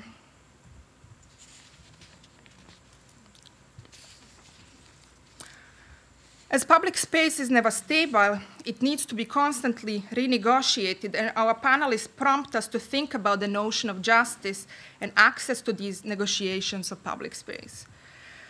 Who is included and who is excluded? We are very privileged to be in a position to ask this question in this very place in the penthouse of MIT. Much has been said in the past 2 days about the forces and technologies that undermine public space, about implications of its loss. So I would like to ask the question, what can we actually do? And from their own field of research and practice, our panelists all speak to the questions of what can we, artists, architects, academics, educators do? Do we have an agency? So I would like to make 3 propositions. First, the artist, architect, has an agency. An agent, according to the anthropologist Alfred Gell, is someone who, quote, causes things to happen in their vicinity, who has the capacity to initiate causal effects that can be ascribed to the artistic intention. Agency, according to Gell, is culturally prescribed framework for thinking about causation. An event happens because it was launched through a person or a thing that initiate a causal sequence. Matthew enacts his agency by enabling interaction and initiating a process of discovery about what is missing in the community, which then led to the creation of the public living room, a space for the public to assemble itself. I find very strong in his work the modesty and elegance with which Matthew avoids the pitfall of social practice that could have utilized the artist as a problem solver in service of community, while still generating a process of social change that continues to evolve long after the artist has left the town. So it is not just the intention that the artist brings in, but also the action continues and is actually happening. Coryn enacts his agency by providing an alternative to the phenomenological approach in the conception of museums and rethinking the ways in which the experience of the audience can be linked to the artifacts that are exhibited, especially under consideration that not everyone can afford a ticket. In a situation of budgetary cuts and political pressures, many museums today are using marketing techniques to attract more visitors, redirecting the focus of the attention towards the visitors rather to their collections. What happens when enjoyment and consumption become the primary goal for visiting these institutions, taking over the educational agenda of the museum? To what extent can these hedonistic experiences be justified in the museum? To what shall museums be treated as cultural temples or theme parks? Where do we draw the line? Coryn's work offers a refreshing critique of the commodification of the museum's experience while supporting the value of public cultural institutions for education and preservation. My second point is that not only humans are agents, but also non-human things such as artifacts of art and architecture can have agency. The meaning that people attribute to things derives from the ways these things enter culture and the ways they are used and circulated. Non-human things, such as objects of art and architecture, can appear as agents in particular social situations, and we understand them as such when they manage to transfer the sense of intentionality from the artist to the object. The work of Jennifer and Guillermo has the agency in the way that it functions as a lens for investigations and a critical mirror, creating the perspective on a problem and changing our perspective on it, revealing the limits of free speech in democratic context so that demands can be vocalized. The agency in their work is also about facilitating visibility of what is contested and purposefully forgotten by the winners of history. And their work captures and recovers that memory. Their art has an agency in the way it performs on the human scale, filtering things through absurdity to expose how training and constraining our bodies feeds the construction of the larger body of the nation. And finally, my third point regards the education. Education has agency. The kind of research that Marrikka is conducting is important because we need to first understand the context and the history of the place in order to be able to create a response to its problem. And to understand the history is to understand oneself. To write history is a political act. How are we to combat future wars over water if we are not understanding where they have failed in the past? If you were able to see the wonderful exhibition downstairs featuring the work of Muntadas' students produced in these exciting studios that traveled all across the world, from Las Vegas to Beijing, and engaging students in discussions with local artists and communities with real people in real places.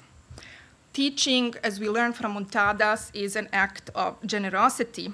And for Muntadas, pedagogy really went beyond the classroom and engaged a broad range of people, also beyond academia.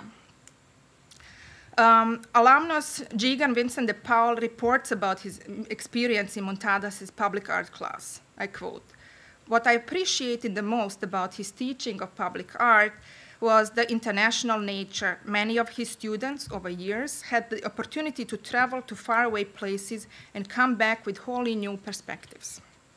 I think art is about certain kind of criticality, sensibility, which Muntadas strongly fostered on all of us." End quote.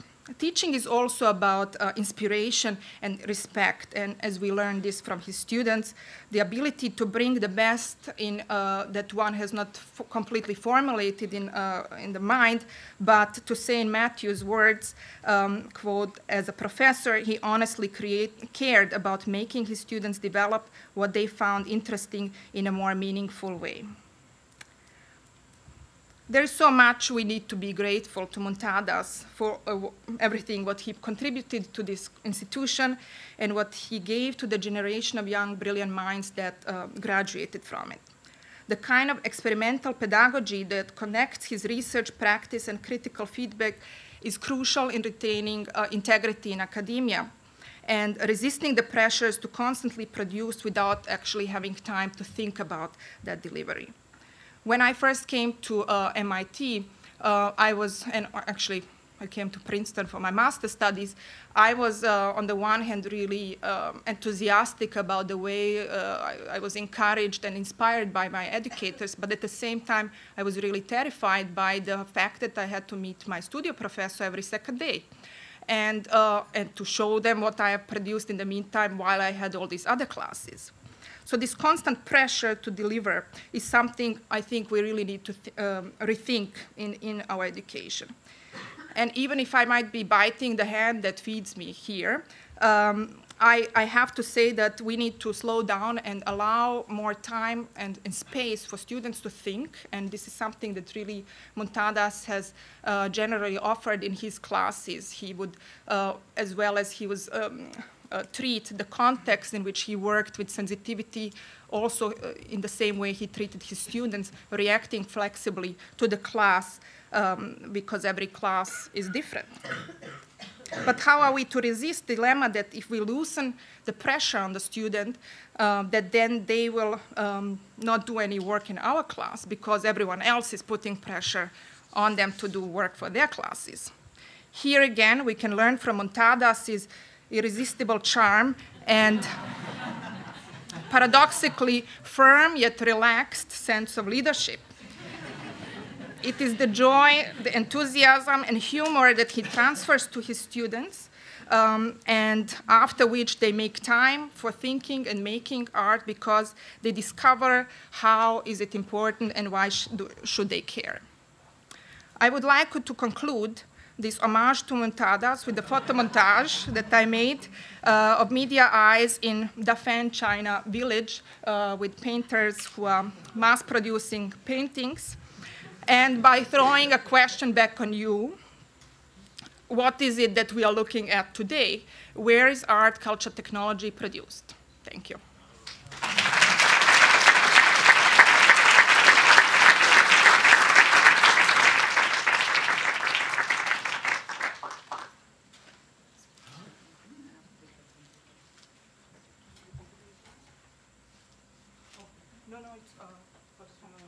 Do you need it? No.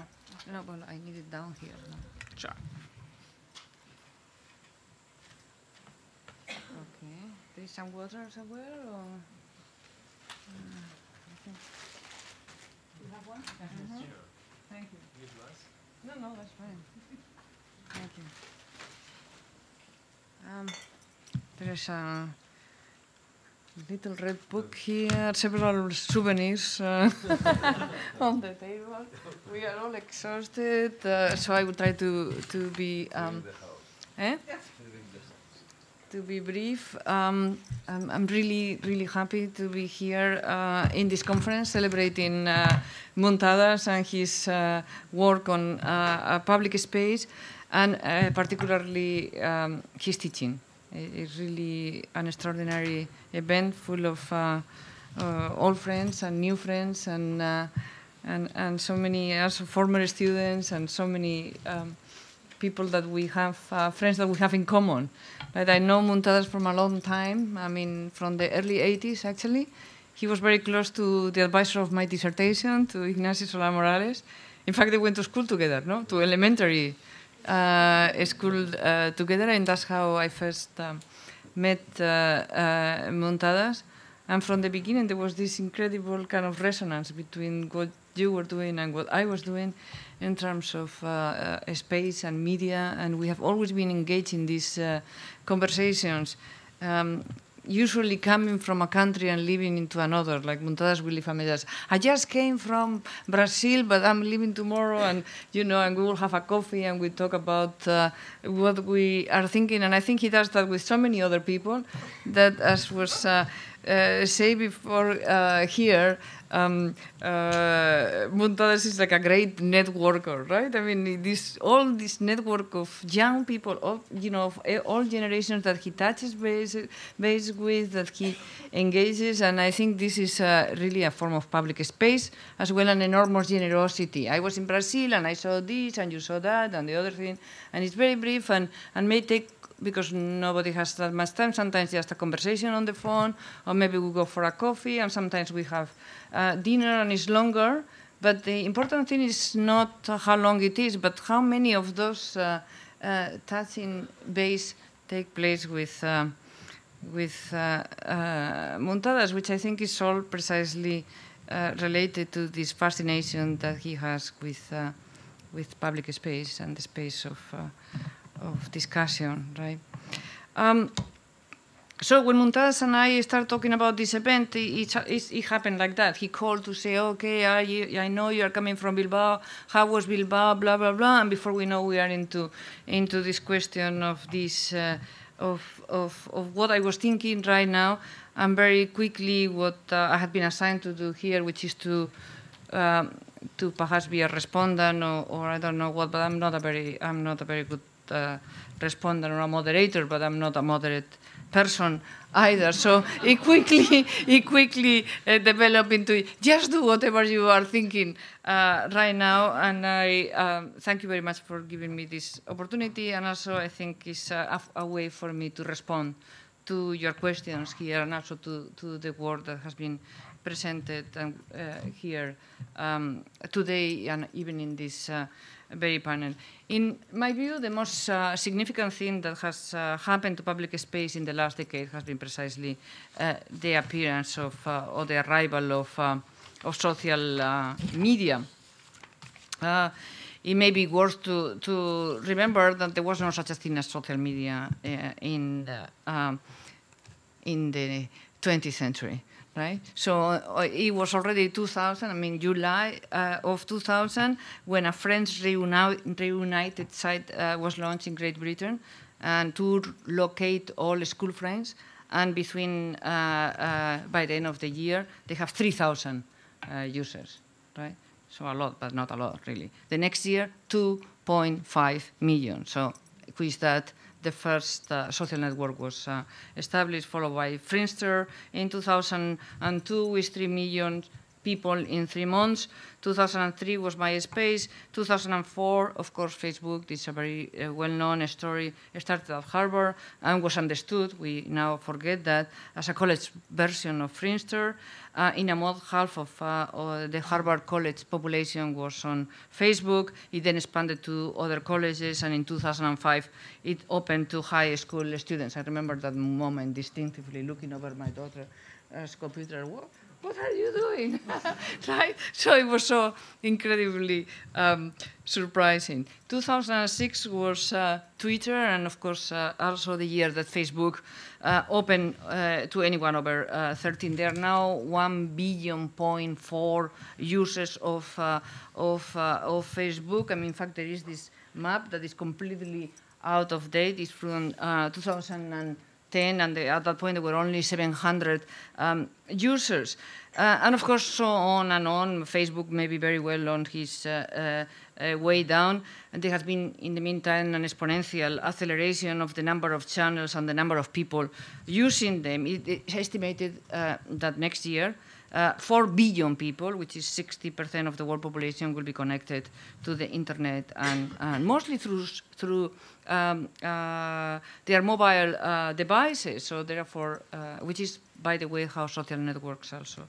This, of course, represents a total transformation of the way we live, which has huge implications for architecture. Indeed, I think of it in terms of architecture.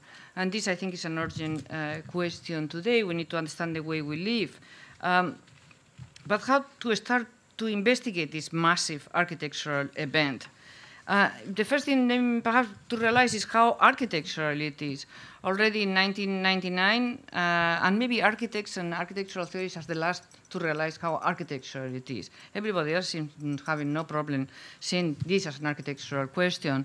In 1999, for example, an article in the New York Times reported that 250,000 people were exposing their lives online. That was a scandal, right? And that 1 million webcams had been sold that year. This was thought to be shocking numbers, 1 million exposing themselves, but now billions are regularly exposing themselves online. So this, as I said before, represents a completely new situation. The screens that Muntadas has worked with and written about so eloquently keep getting closer and closer to our bodies. They have become indeed even part of our bodies. Equipped with our mobile technologies, we filter the world through them. We navigate the city with the help of all these Google Maps or whatever. We monitor traffic on the highway and take alternative routes on the basis of information coming from our phones. We are bombarded with information from our friends who send pictures of their kids or their cats and tweets and retweets and report information, making or passing news rather than receiving news. So everybody, in a way, has become now a curator of stories and images, and that I think is a significant transformation, a whole new generation. The generation of my daughter will tell you that they don't read the newspapers anymore. It's not just that they read them digitally, that's what we do. We read them digitally. They rely on social media to alert them to any new of any significance, and then maybe they dig up into. So what is the consequence of this state of affairs for the city? What is private and what is public? What is urban and what is domestic? What is inside and what is outside? What is night and what is day?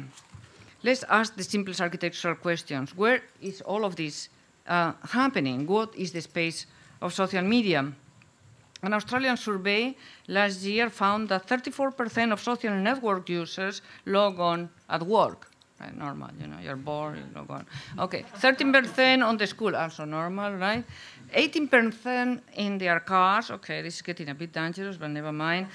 44% in bed, 7% in the bathroom, 6% in the toilet. Okay, you know what I found so fascinating about statistics? It's not the 44% in the bed. I actually find that normal.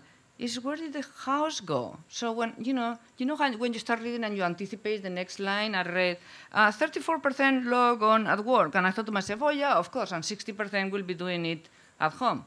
But no, there is no home. There is no living room. There is not even bedroom. There is only bed. Eh?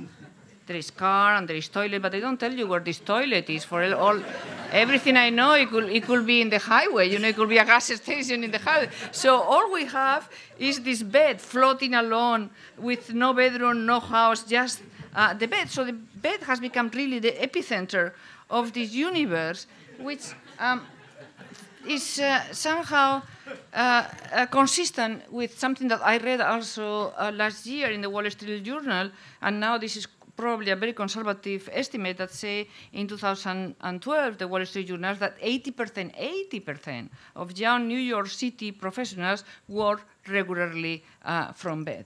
Okay, so who knows how many are doing it now? So the office has really moved into the bed. Millions of dispersed beds are taking over from concentrated office towers, right? The boudoir, in a way, is defeating the tower, and you wrote a beautiful book on the office tower, so there you go. Network electronic technologies have removed any limit to what can be done in bed. But how did we get here?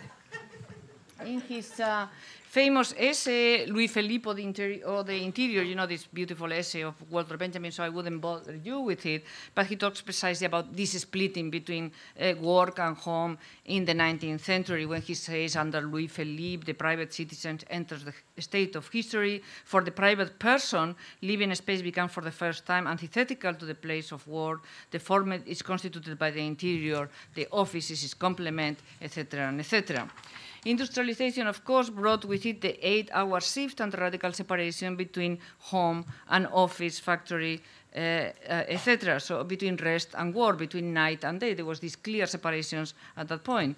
It's not clear that it was there before. You know all these stories about how people will wake up in the middle of the night and do all these things, and nobody slept 8 hours. This is very interesting to find out today with all this new research, that this thing of the 8 hours is a complete invention.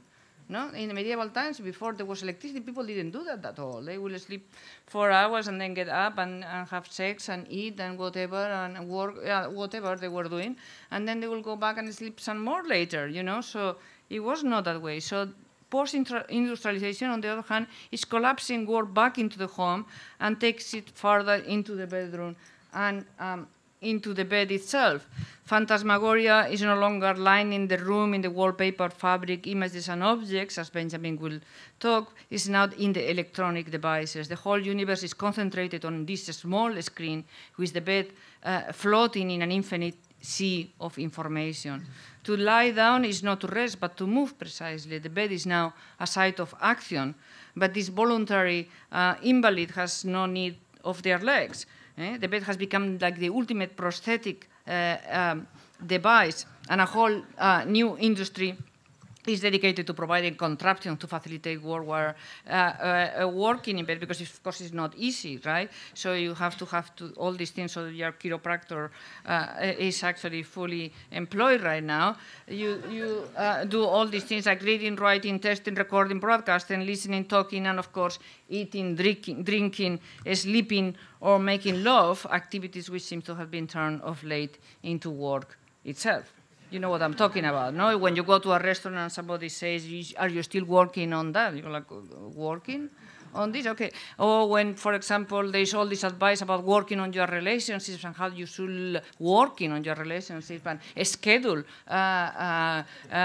sex, or not to mention how sleep has become also for millions of people some form of work, with all these therapists giving you advice and instructions, and a whole pharmacology industry producing new pills every year to somehow attain this apparently ever more elusive goal.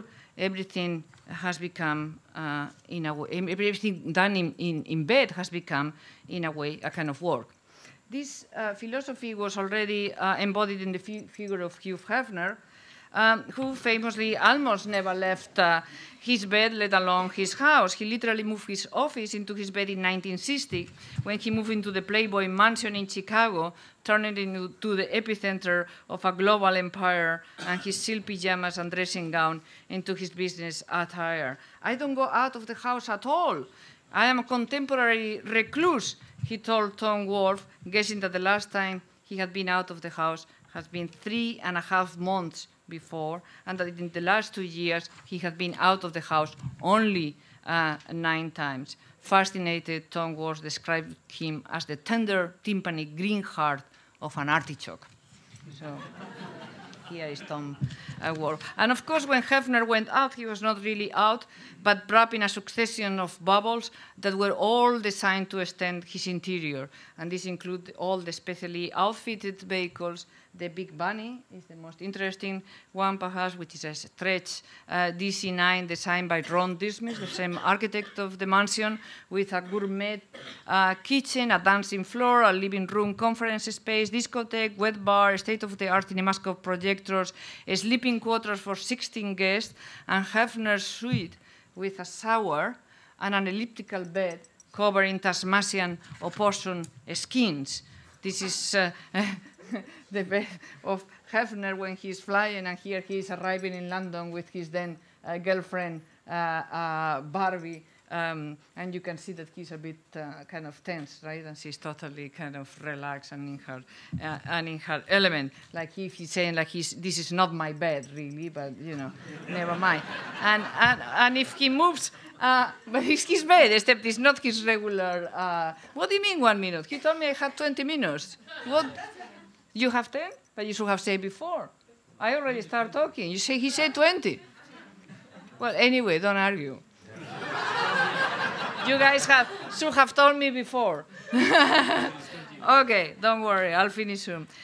So he moves from the bed to these vehicles to other interiors. So it's a continuous interior from the bed to the houses, to the clubs, of course, which he built all over the world. And this is actually Hefner himself that photographed himself as an architect with the model of the Playboy Hotel in Los Angeles, and the pie pointing to it, exactly like Le Corbusier will have done.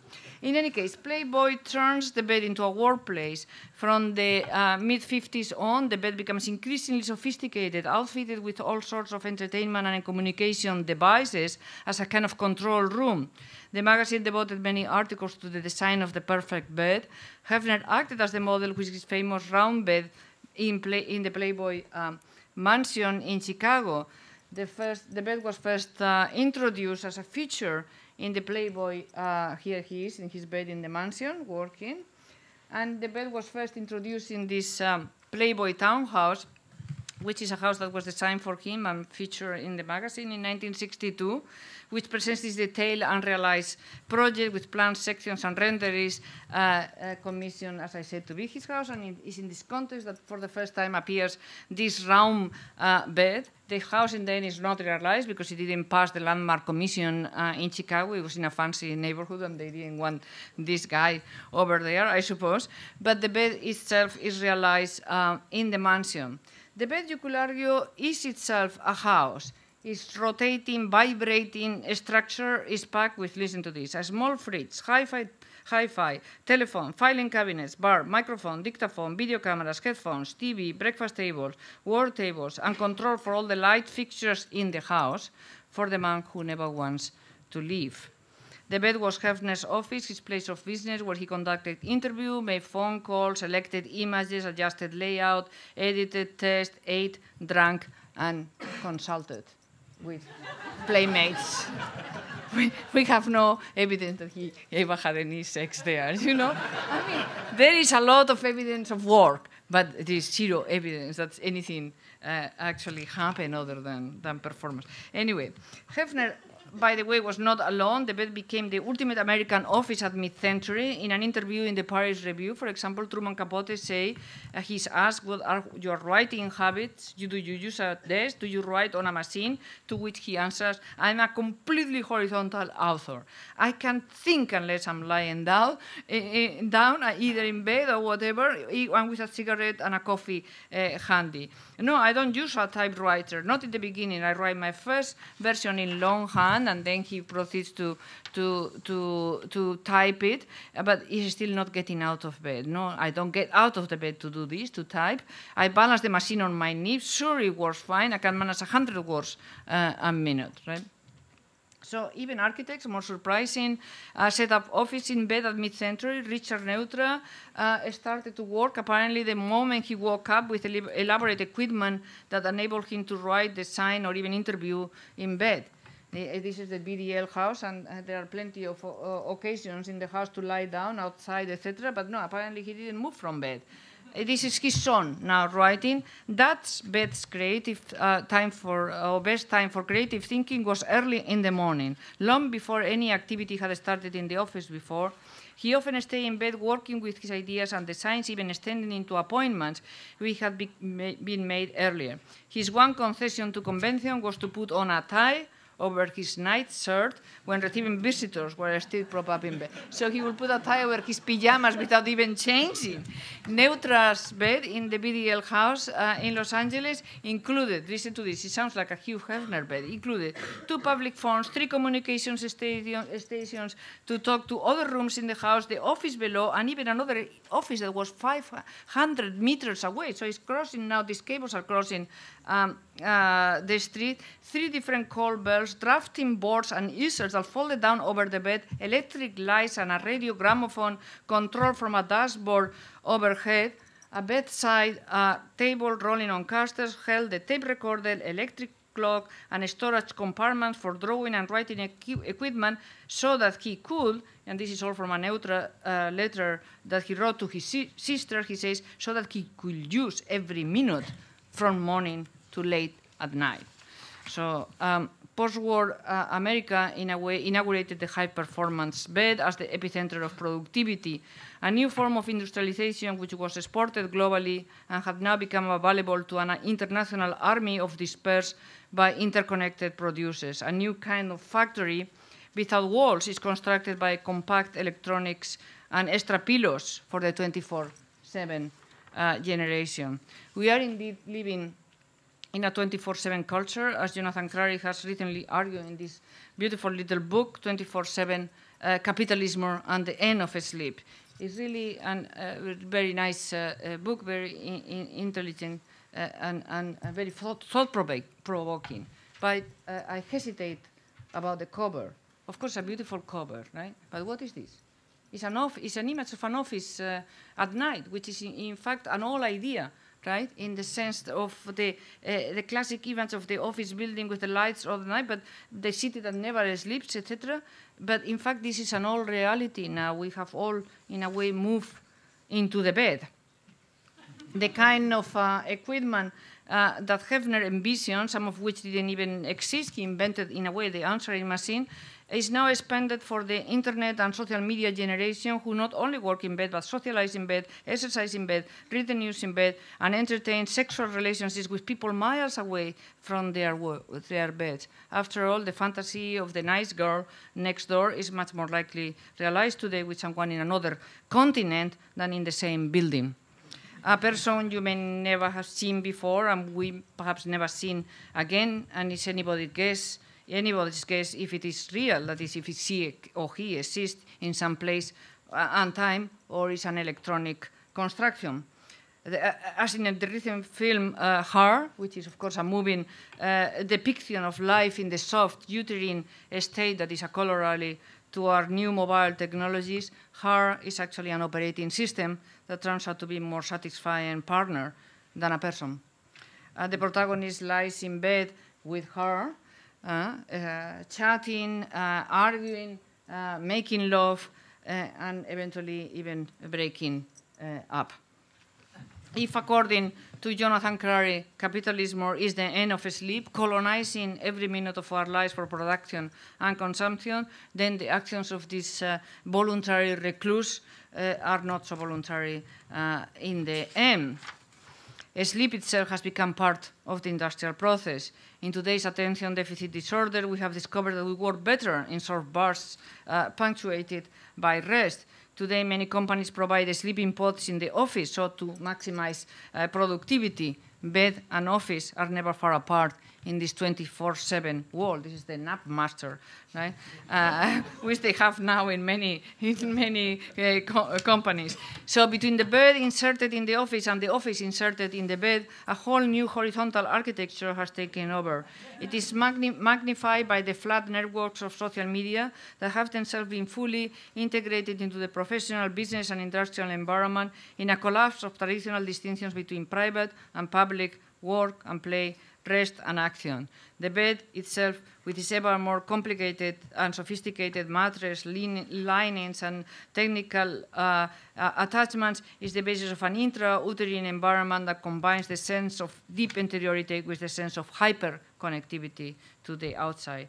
The bed today has become also a portable universe equipped with every possible technology of communication. In that sense, a mid-century fantasy has turned into a reality. So we may ask ourselves, what is the architecture of this new space and time? In the 1960s and 70s, experimental architects devoted a lot of time to the equipment of the new mobile nomads in a whole galaxy of portable interiors with soft reclining spaces as the core of a complex of prosthetic extensions. You can think about Warren Chalk, the Bathamatic, or the Suite Alone, or Microwave, and all these other projects. A kind of all these projects can be understood as high-performance beds complete with media, artificial atmospheres, color, light, smell, a kind of pop Melnikov with the workers sleeping in the control booth. Rainer Bonham wrote about a naked Fonda flying through the space in her far line horizontal bubble in the same breath that he enthusiastically embraced the architecture of Playboy. It was just a matter of time before John Lennon and Yoko Ono held a week-long bed-in piece in their Amsterdam Hilton hotel during their honeymoon on March 1969. The idea of the bed-in, of course, comes from the sit-in protest and was intended as a non-violent protest against war and to promote world peace. Make love, not war, was, of course, the slogan of the day. But to the disappointment of all the journalists that came over there, John and Yoko were fully dressed in their pajamas, sitting in bed, as John put it, like angels. The bed, in a way, at that point has already taken over from the street as the site of protest. They invited the world press into their room every day between 9 a.m. and 9 p.m., like an office, right? Treating the bed exactly as an office in which they work, where journalists stream in and images stream out. So, in conclusion, we may want to ask what is the nature of this new interior in which we have decided collectively to check ourselves in. What is the architecture of this prison in which night and day, work and play are no longer differentiated and we are permanently under surveillance, even as we sleep in the control booth. New media turns all of us into inmates constantly under surveillance, even as we celebrate endless connectivity. We have all become contemporary recluses, as Hefner put it a half a century ago. Thank you very much.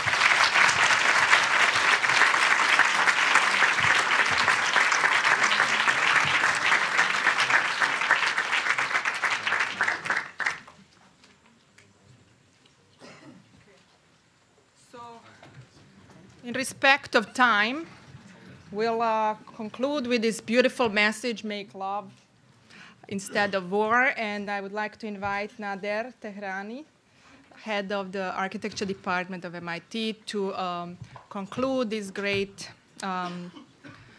symposium. And then we can go and drink gin tonic with Muntadas. This is the only drink that's going to be there. I think it's this is his favorite. He outside, and then we go for dinner. Okay, Nader, please.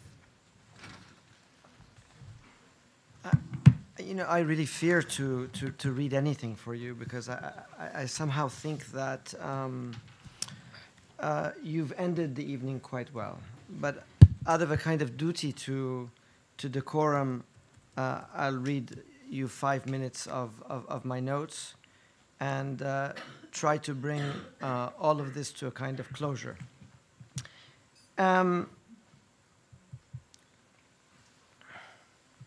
After 2 days of exceptional presentations and discussions, I want to thank you all for your contributions. This has been an amazing occasion. True to the composition of classical symposia, this event is being arranged around a framing of institutional authority, with its launching with Dean Adal Santos and now being closed out by me as the head of the department for a few more days. As it were, trying to package the event in a neat and tidy way. And certainly I'll do my best to bring this to a symbolic closure of apt diplomatic decorum, but I will not attempt to restate the themes that have been better presented by the various protagonists of each panel. I think if there's anything that the various panels of this conference bring to mind, it is the subversive way in which things cannot easily fit within our received baggage of disciplinary conventions. And certainly MIT and its School of Architecture are not organized to reinforce the idea of centrality. Quite the opposite. Composed of 5 discipline groups, numerous centers and labs, we are dispersed horizontally with our own boundaries constantly being shifted and rearranged according to projects, speculations, and challenges to the institution. Remember that the very birth of the Media Lab and ACT themselves being the result of renegade practices that defied any traditional definition of the architectural discipline. In that context, I'm a kind of dinosaur. Just 2 nights ago, we came together around a discussion about engaged autonomy with Sarah Whiting as our guest speaker, and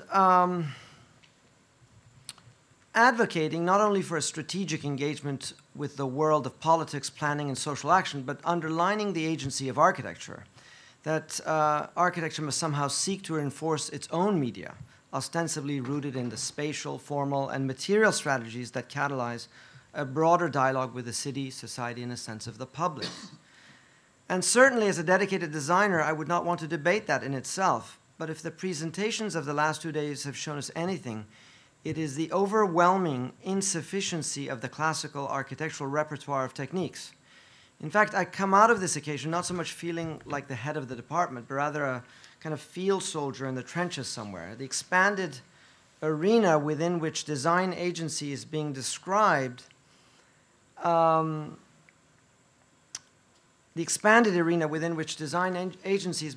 would suggest that the architectural discipline is in fact a supplement to the larger enterprise of invoking a public realm. In turn, somehow our received techniques, whether spatial or organizational, material or geometric, are merely a fragment of the ever-expanding domain that is constantly being redefined by technology, media, or equally importantly, the deliberate agency of artists, architects, and activists that are challenging the very notion of closure within disciplines. Until today, I kept thinking how odd it is to have ACT so far away from the architectural headquarters on the other side of the campus, where the other 4 disciplines are located. In effect, trying to think of ways of bringing them back under our larger banner. But in the context of this discussion, it is exactly the opposite that is evident. How ironic to have an architectural headquarters so far away from the media headquarters, which is the spatial technological, which is the headquarters within which the spatial, technological, and social practices are played out in the world today, at least anything of relevance. Well, that's another battle, and I'll leave it to the next head to negotiate the real estate wars that may reinforce the possibility of aligning our own spatial practices with those that define our technological engagement with each other.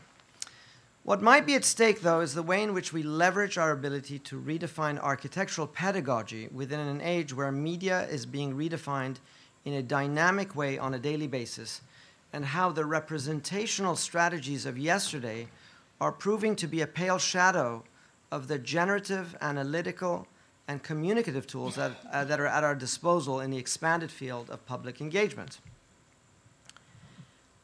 And certainly technology is not only central to this, but even more importantly, it is the critical culture latent within ACT, HTC, History, Theory, and Criticism, CAST, and other elements within the Institute that have helped to foster the kind of healthy suspicion that frames both the subversive potential of media on the one hand, but also its institutional instrumentality in the face of surveillance, power, and ideological persuasion. The larger question looming in front of us is how to redefine architectural pedagogy in ways that keep broadening both the technical and intellectual arena within which the engagement of the public is played out. At MIT, we have seen this take on different forms and shapes, but rarely as a cohesive department or as a curriculum. Nonetheless, it is interesting the way in which our lateral flexibility, collaborative openness, and interdisciplinary infrastructure has given rise to new forms of architectural practice. Moreover, the larger pedagogical question beyond helping to reveal the certainties of the architectural field, what seems more important is to frame those uncertainties without which the expansion of the discipline would not be possible.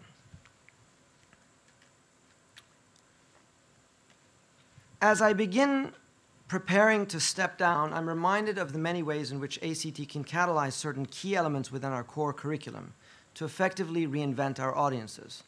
And certainly we have the right elements in place to do that, with a strong design faculty, with a new Center for Advanced Urbanism, Alexander was here today. Among other technical and intellectual infrastructures, much is in place to enforce a more robust re-engagement. Alas, that will not happen much in my hands, but in the nimble hands of Mi-Jin Yoon, who helped introduce the first panel. It is maybe no accident that there is such optimism in looking forward to her leadership. Her history of engagement, not only with Muntadas, but with media in general, is no secret. Not only a sophisticated and refined architect in the classical sense, she has teased out the best of MIT for herself, not only in the pedagogical platform she has shared, but in fact in the ways that she has transformed her own research, work, and profile through technologies. Well known for her white noise and white light installation in Athens that launched her career on the international stage, she continues to undertake challenging projects like the border crossing installation that is currently under construction. Alas, given the traditional and limited institutional frameworks under which we all work, she works there as the 1% artist, not as the architect. And the building onto which the installation is placed, in all probability, will be well known in the near future, but more probably because of the very supplemental work that she's doing, which will be a more critical index of the project over the architecture. And I say this with all due respect to the architects. Mi-Jin weaves together the political and the everyday together to index the passage of travel across the line of the border. She bridges the aesthetics of abstraction and data building, adopting interactive actuators to record through light the passage of the public. And while doing so, she gives new meaning to the line of the border, the line of the horizon, and the line between disciplines. Our engagement with technology is, of course, part and parcel of our daily habits. We brush our teeth and then check the email. We put the car into drive and then start texting, and this despite many warnings. And all this has given rise to new forms of potentiality, but also social distraction and pathologies. With new technologies and new forms comes a new social decorum and etiquette. But there's little doubt that the boundaries between the public and the private keep getting challenged as a result. Consider the man sitting next to you on the airplane talking on a cell phone about the most intimate details as if you did not exist. Has public discourse been privatized, or has the private discourse been made more public ever than before? Both modalities can be tested. Consider the reply all command in your email and how it is used indiscriminately in mass emails, or inadvertently, in other instances, exposing sometimes the tragic and dangerous private realm. But the dirty laundry that gets exposed in the digital realm could be argued to be a direct extension of the very spatial practices that we've come to have become accustomed to in the urban realm. Hanging laundry in the backyard is, after all, different than on the front facade. Subverting one over the other is also a challenge to the social contract that is usually played out in the public realm. For that very reason, balancing out your limits of cell phone use on a public bus or in the cinema keeps getting redefined, and sometimes with mortal consequences, as we recently saw in Florida. All of these details of media are part of the new means and methods that are at the very core of public transactions that may take place. And thus not knowing their technical and theoretical implications is tantamount to closing our eyes to their agency. For this reason, I would only argue that the same urgency that we need to understand the protocols of construction as architects, we also need to understand the specifications of new media as we build our audiences in the public realm. More than anything, what remains open is how the techniques of one media impact that of the other, or how they are reconciled, hybridized, and how they become the agent of change in our conception of art and design. Excuse me, sorry about that. It's a text message that's sort of intervening on this last message. It can be kind of a deadly thing. What's worse is it's actually about this. It says, Ya basta, Nader, tengo hambre. Venga, vamos. Is that you or is it somebody else?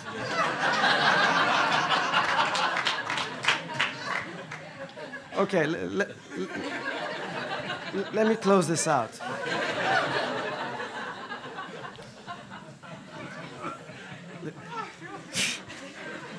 It doesn't look like you, but I think it's you. From the bed. Yes, somebody's in.